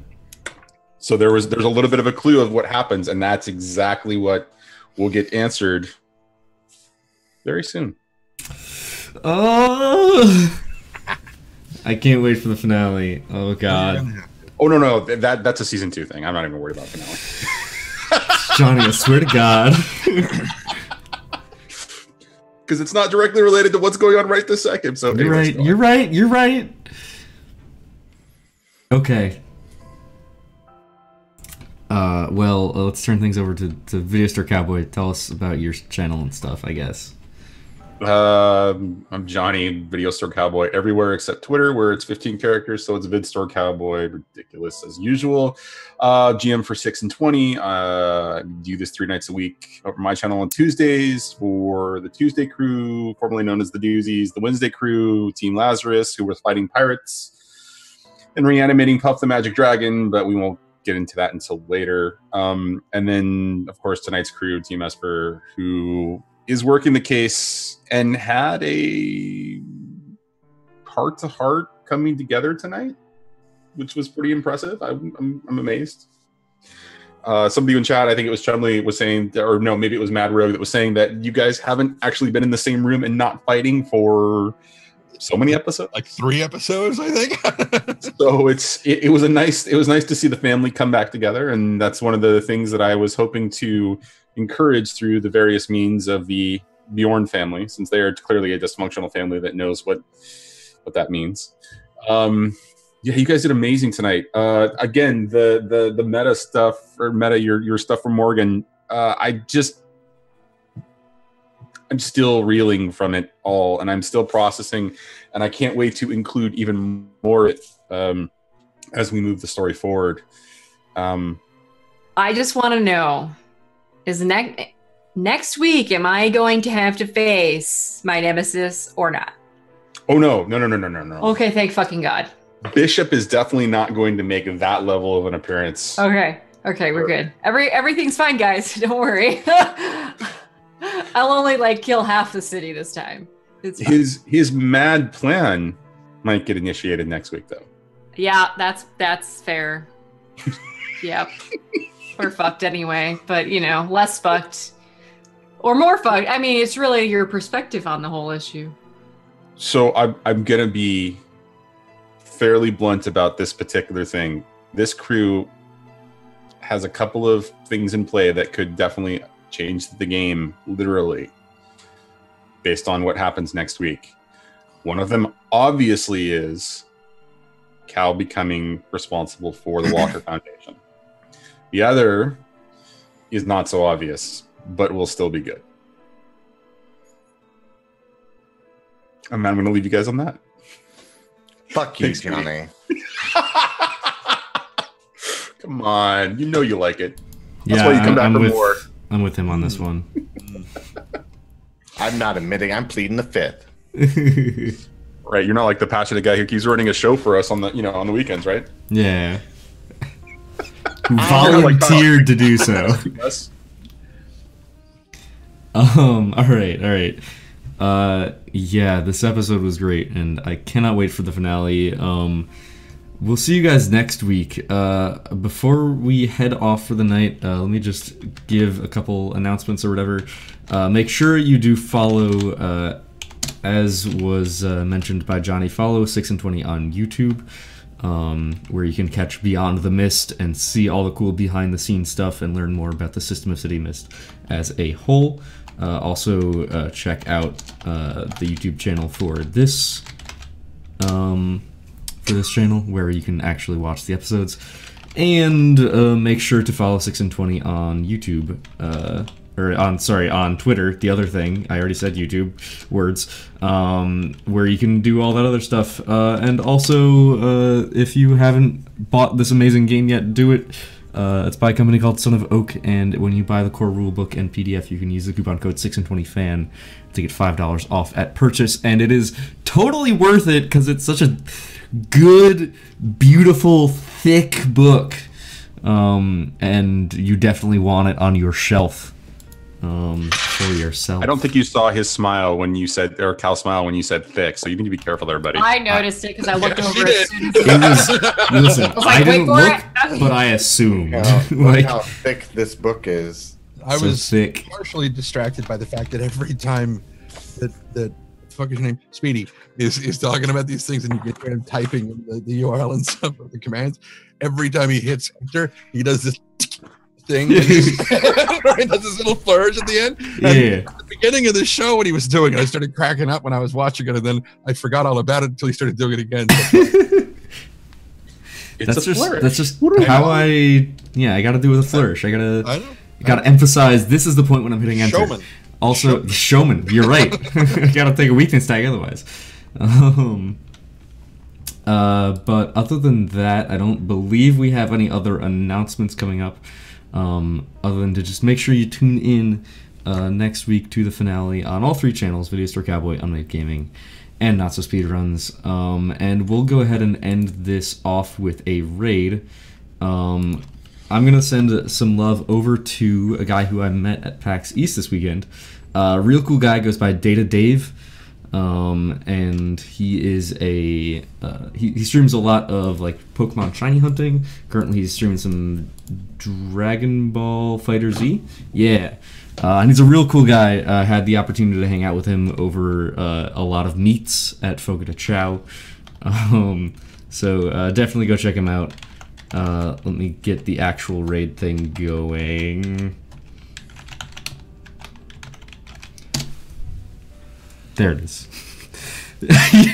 You're enjoying that, Trendane. Yes, I am. Alright, so that is all that we have for you today. Thank you so much for tuning in, guys. It seriously has been a super fun time. We will see you all next time, and as always, don't forget to take it slow. Bye.